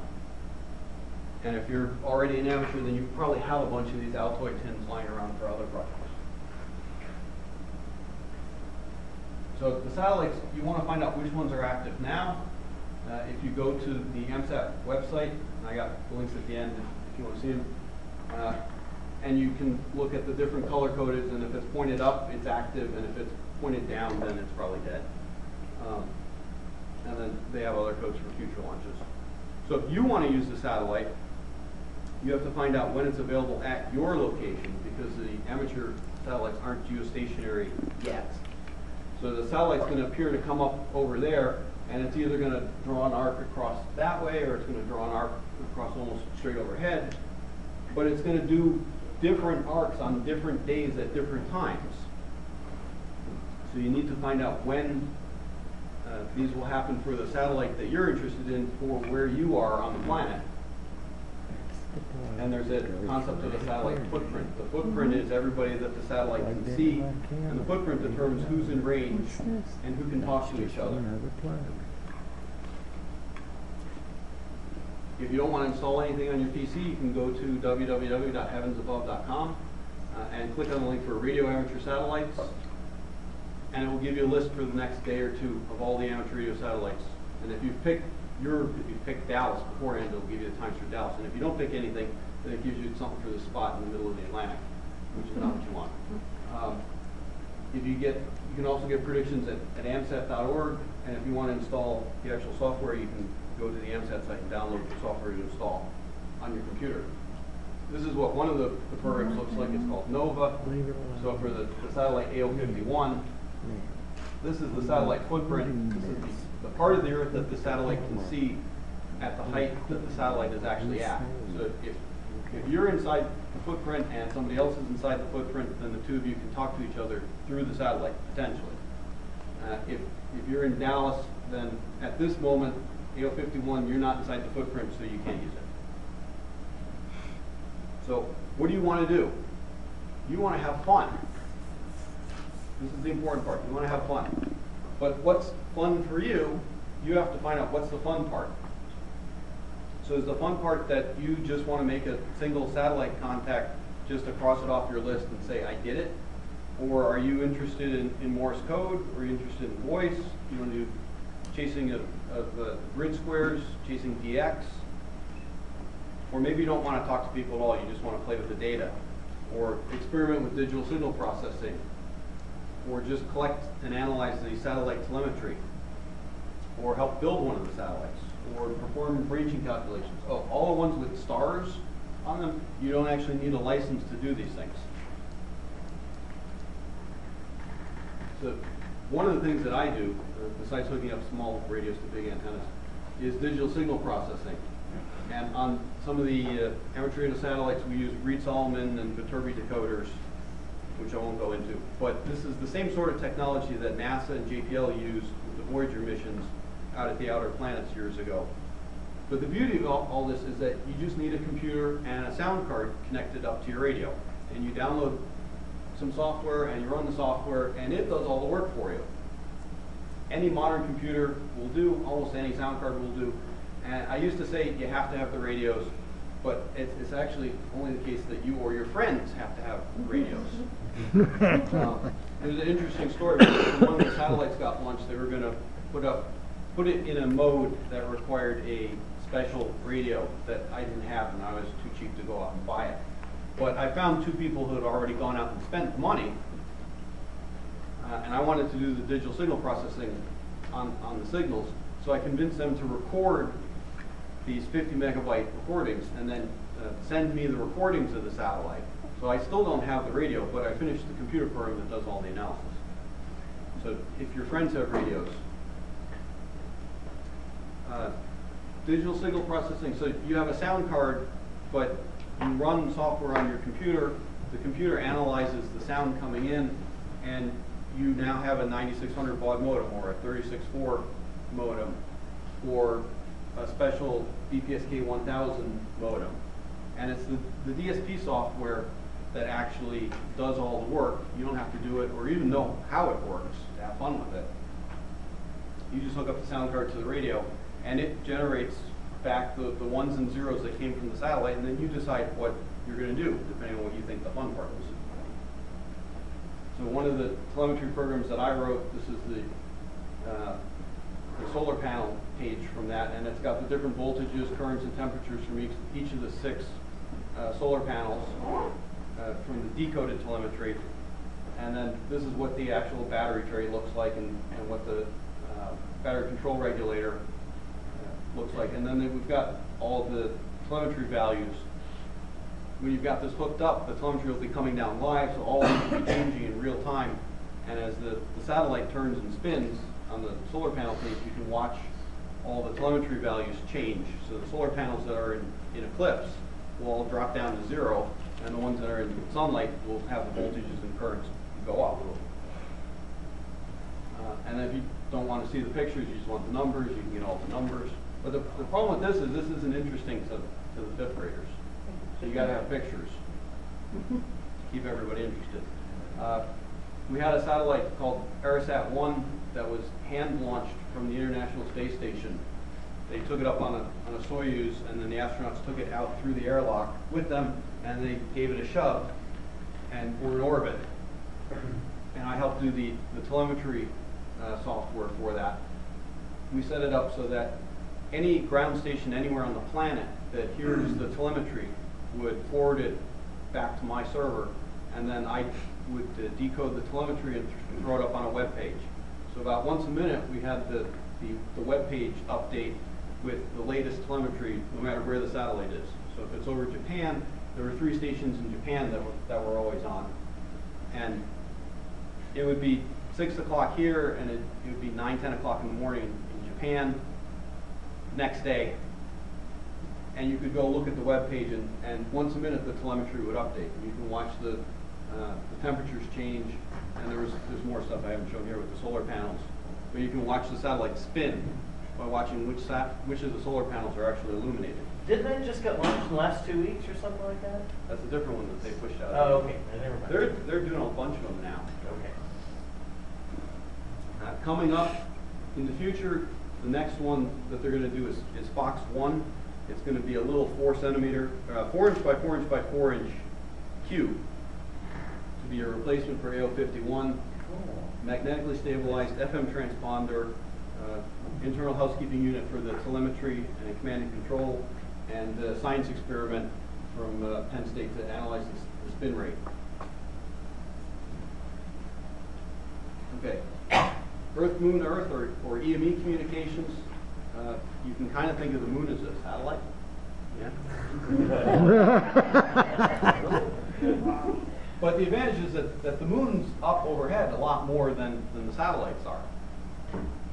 So you're somewhere on the planet, you send a signal up, and it just passively bounces off the moon and comes back to the Earth, and you can communicate with anybody who happens to be listening at the same time. But the really cool part is that you actually get to hear the speed of light delay for yourself. So if you're doing Morse code, you get your radio set up and you've got your antenna pointed at the moon, and you hold down the key and you send some DAs, and it goes da da da. And you hear your own echoes coming back several seconds later. So I found this really cool because you used to think of the moon as something that you just observe, something that you look at, something that a place that the astronauts went to, but now it's something that you can actually interact with.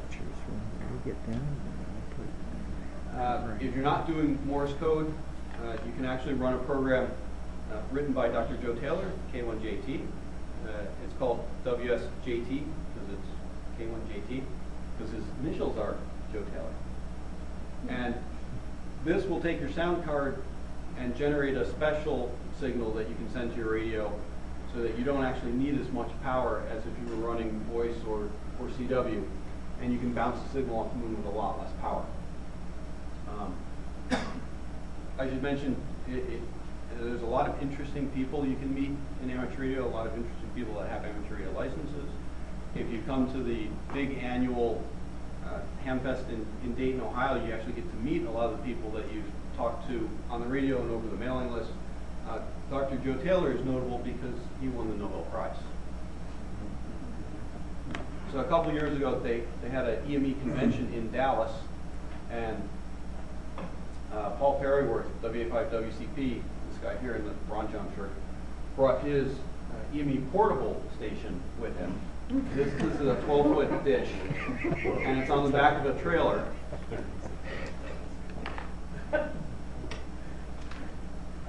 And so this is the trail. This is the camping trailer, and this is the satellite dish trailer.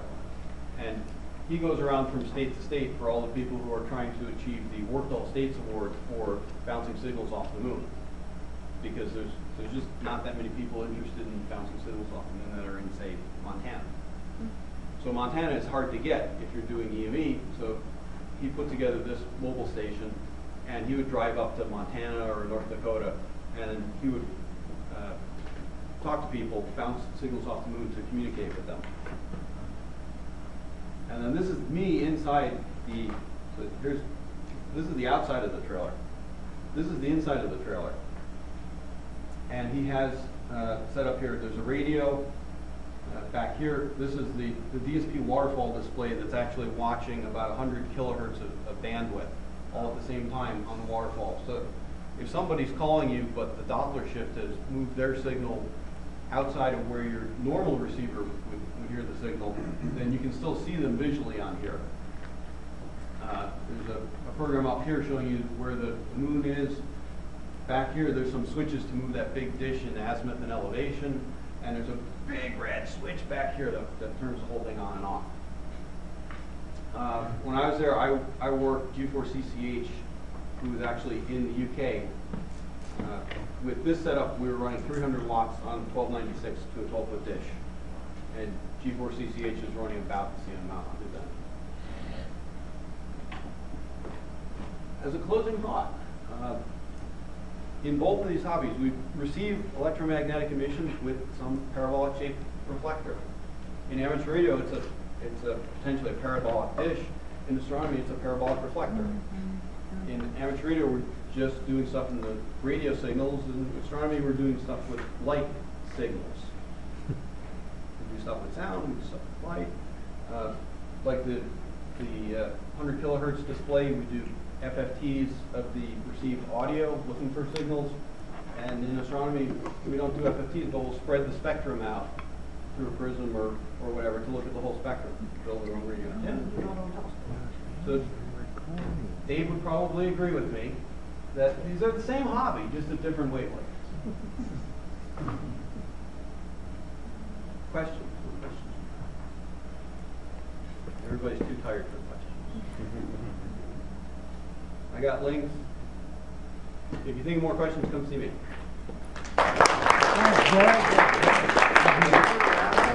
Are we doing a wrap? A drawing? To get something off at the early part, yes. FRAS, that's David Moody, FRAS now, Fellow Royal Astronomical Society. And just to answer a few questions about that, either sir or your lordship is perfectly acceptable. I'm not really crazy about your night shift. No, I'm kidding. It's not a patent of royalty exactly. Andy pointed out to me that I cannot be a pirate anymore, and that makes me sad. Because I am affiliated now with the Empire. I'm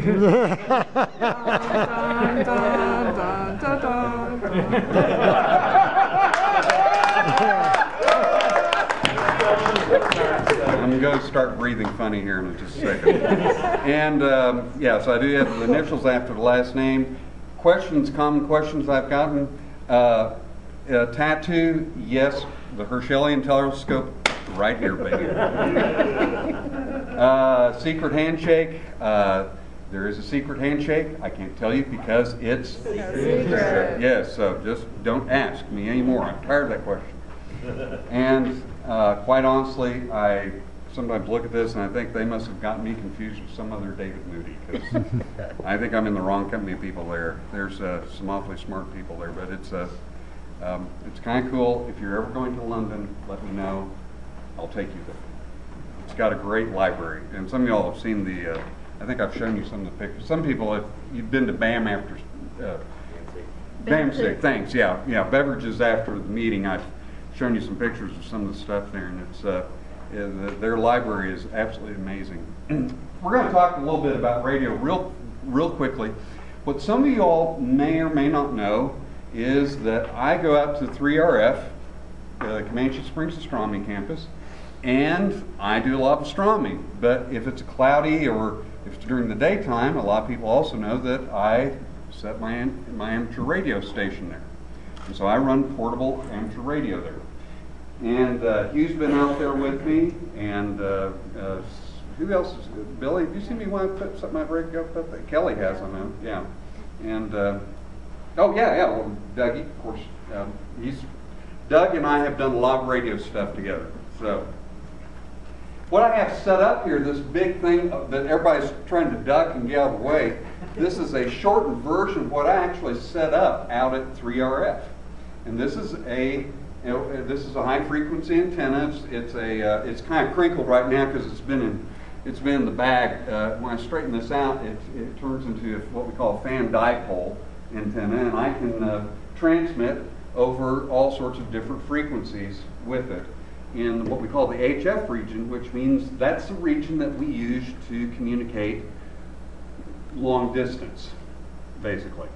And so these are for longer distances. I can go hundreds of miles, perhaps thousands of miles from 3RF, from the Comanche Springs Astronomy Campus, which has just an amazing ground plane out there. I've used this antenna and a couple of other antennas, in fact some very modest small antennas, You know, I've contacted Japan, Scotland. Contact USO from Japan yet? No, I have not. No. And South America and Australia and a few other places. So, and I've been using some fairly modest equipment. I mean, y'all, how many watts do you think we're operating at here very often? 100. 100 watts. Okay. Anyone else? 50. 50. You know, these little HTs, and this, we call this an HT, a handy-talkie. This runs anywhere from like 1/10 of a watt to 5 watts, right? This radio right here is a 5-watt radio. Actually, I was in Australia, and I communicated up to Russia using this PSK31 modem on this little 5-watt radio, using this little, what we call magnetic loop inductance antenna. And the reason I did this, used that kind of rig, is because I could fit this into my backpack and take it on the plane to Australia and not get too many questions from the customs officials. But it all fit. If you saw me assembling this together, it all kind of fit together. So you can operate with a lot of power. It could be 100 watts. It could be up to 1,500 watts. Amateur radio operators can operate a lot of power, but we don't have to. In fact, by law, we're not supposed to operate more than we need to. And that's what the law, the regulations say. Operate up to the point that you need to operate. So this is, and so I'm kind of rambling a little bit. I actually have an outline and I'm sort of vaguely moving through here. So this is one of the radio antennas I use for this, and I actually fit this. I have several other links that I drive this up quite a few feet up, and I put with guy lines because, well, it gets really windy out there, but this thing has stood up in 50-mile-per-hour winds. Does great, and we've had a lot of fun transport. Yes? There are people who seriously pitch their tent under this antenna. We couldn't believe it. Yeah, we couldn't believe it. Yeah, this is not a safe antenna to pitch under. We had to tell them it's a bad place to pitch your tent. Because I was going to start making their tent glow at night. Yeah, you know? Put a radiation hazard. Yeah, it is a bit of a radiation hazard, so we do have to abide by certain safe things. The nice thing about a remote place like 3RF is that we have a lot of room out there. So, you know, I put my antenna way out away from everything where I thought no one would put anything.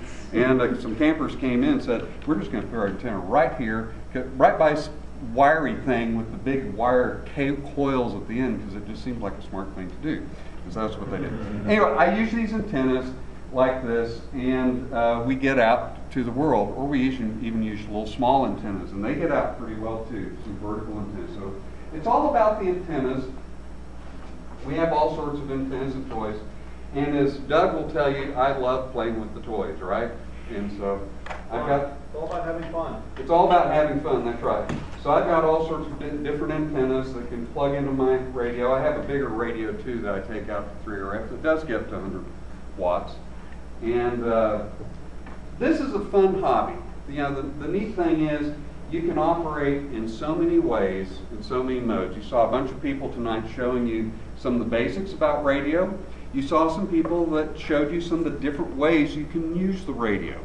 You can do digital communications. You can do voice communications. You can do CW or Morse code, which is actually, ironically, still one of the most efficient ways to communicate.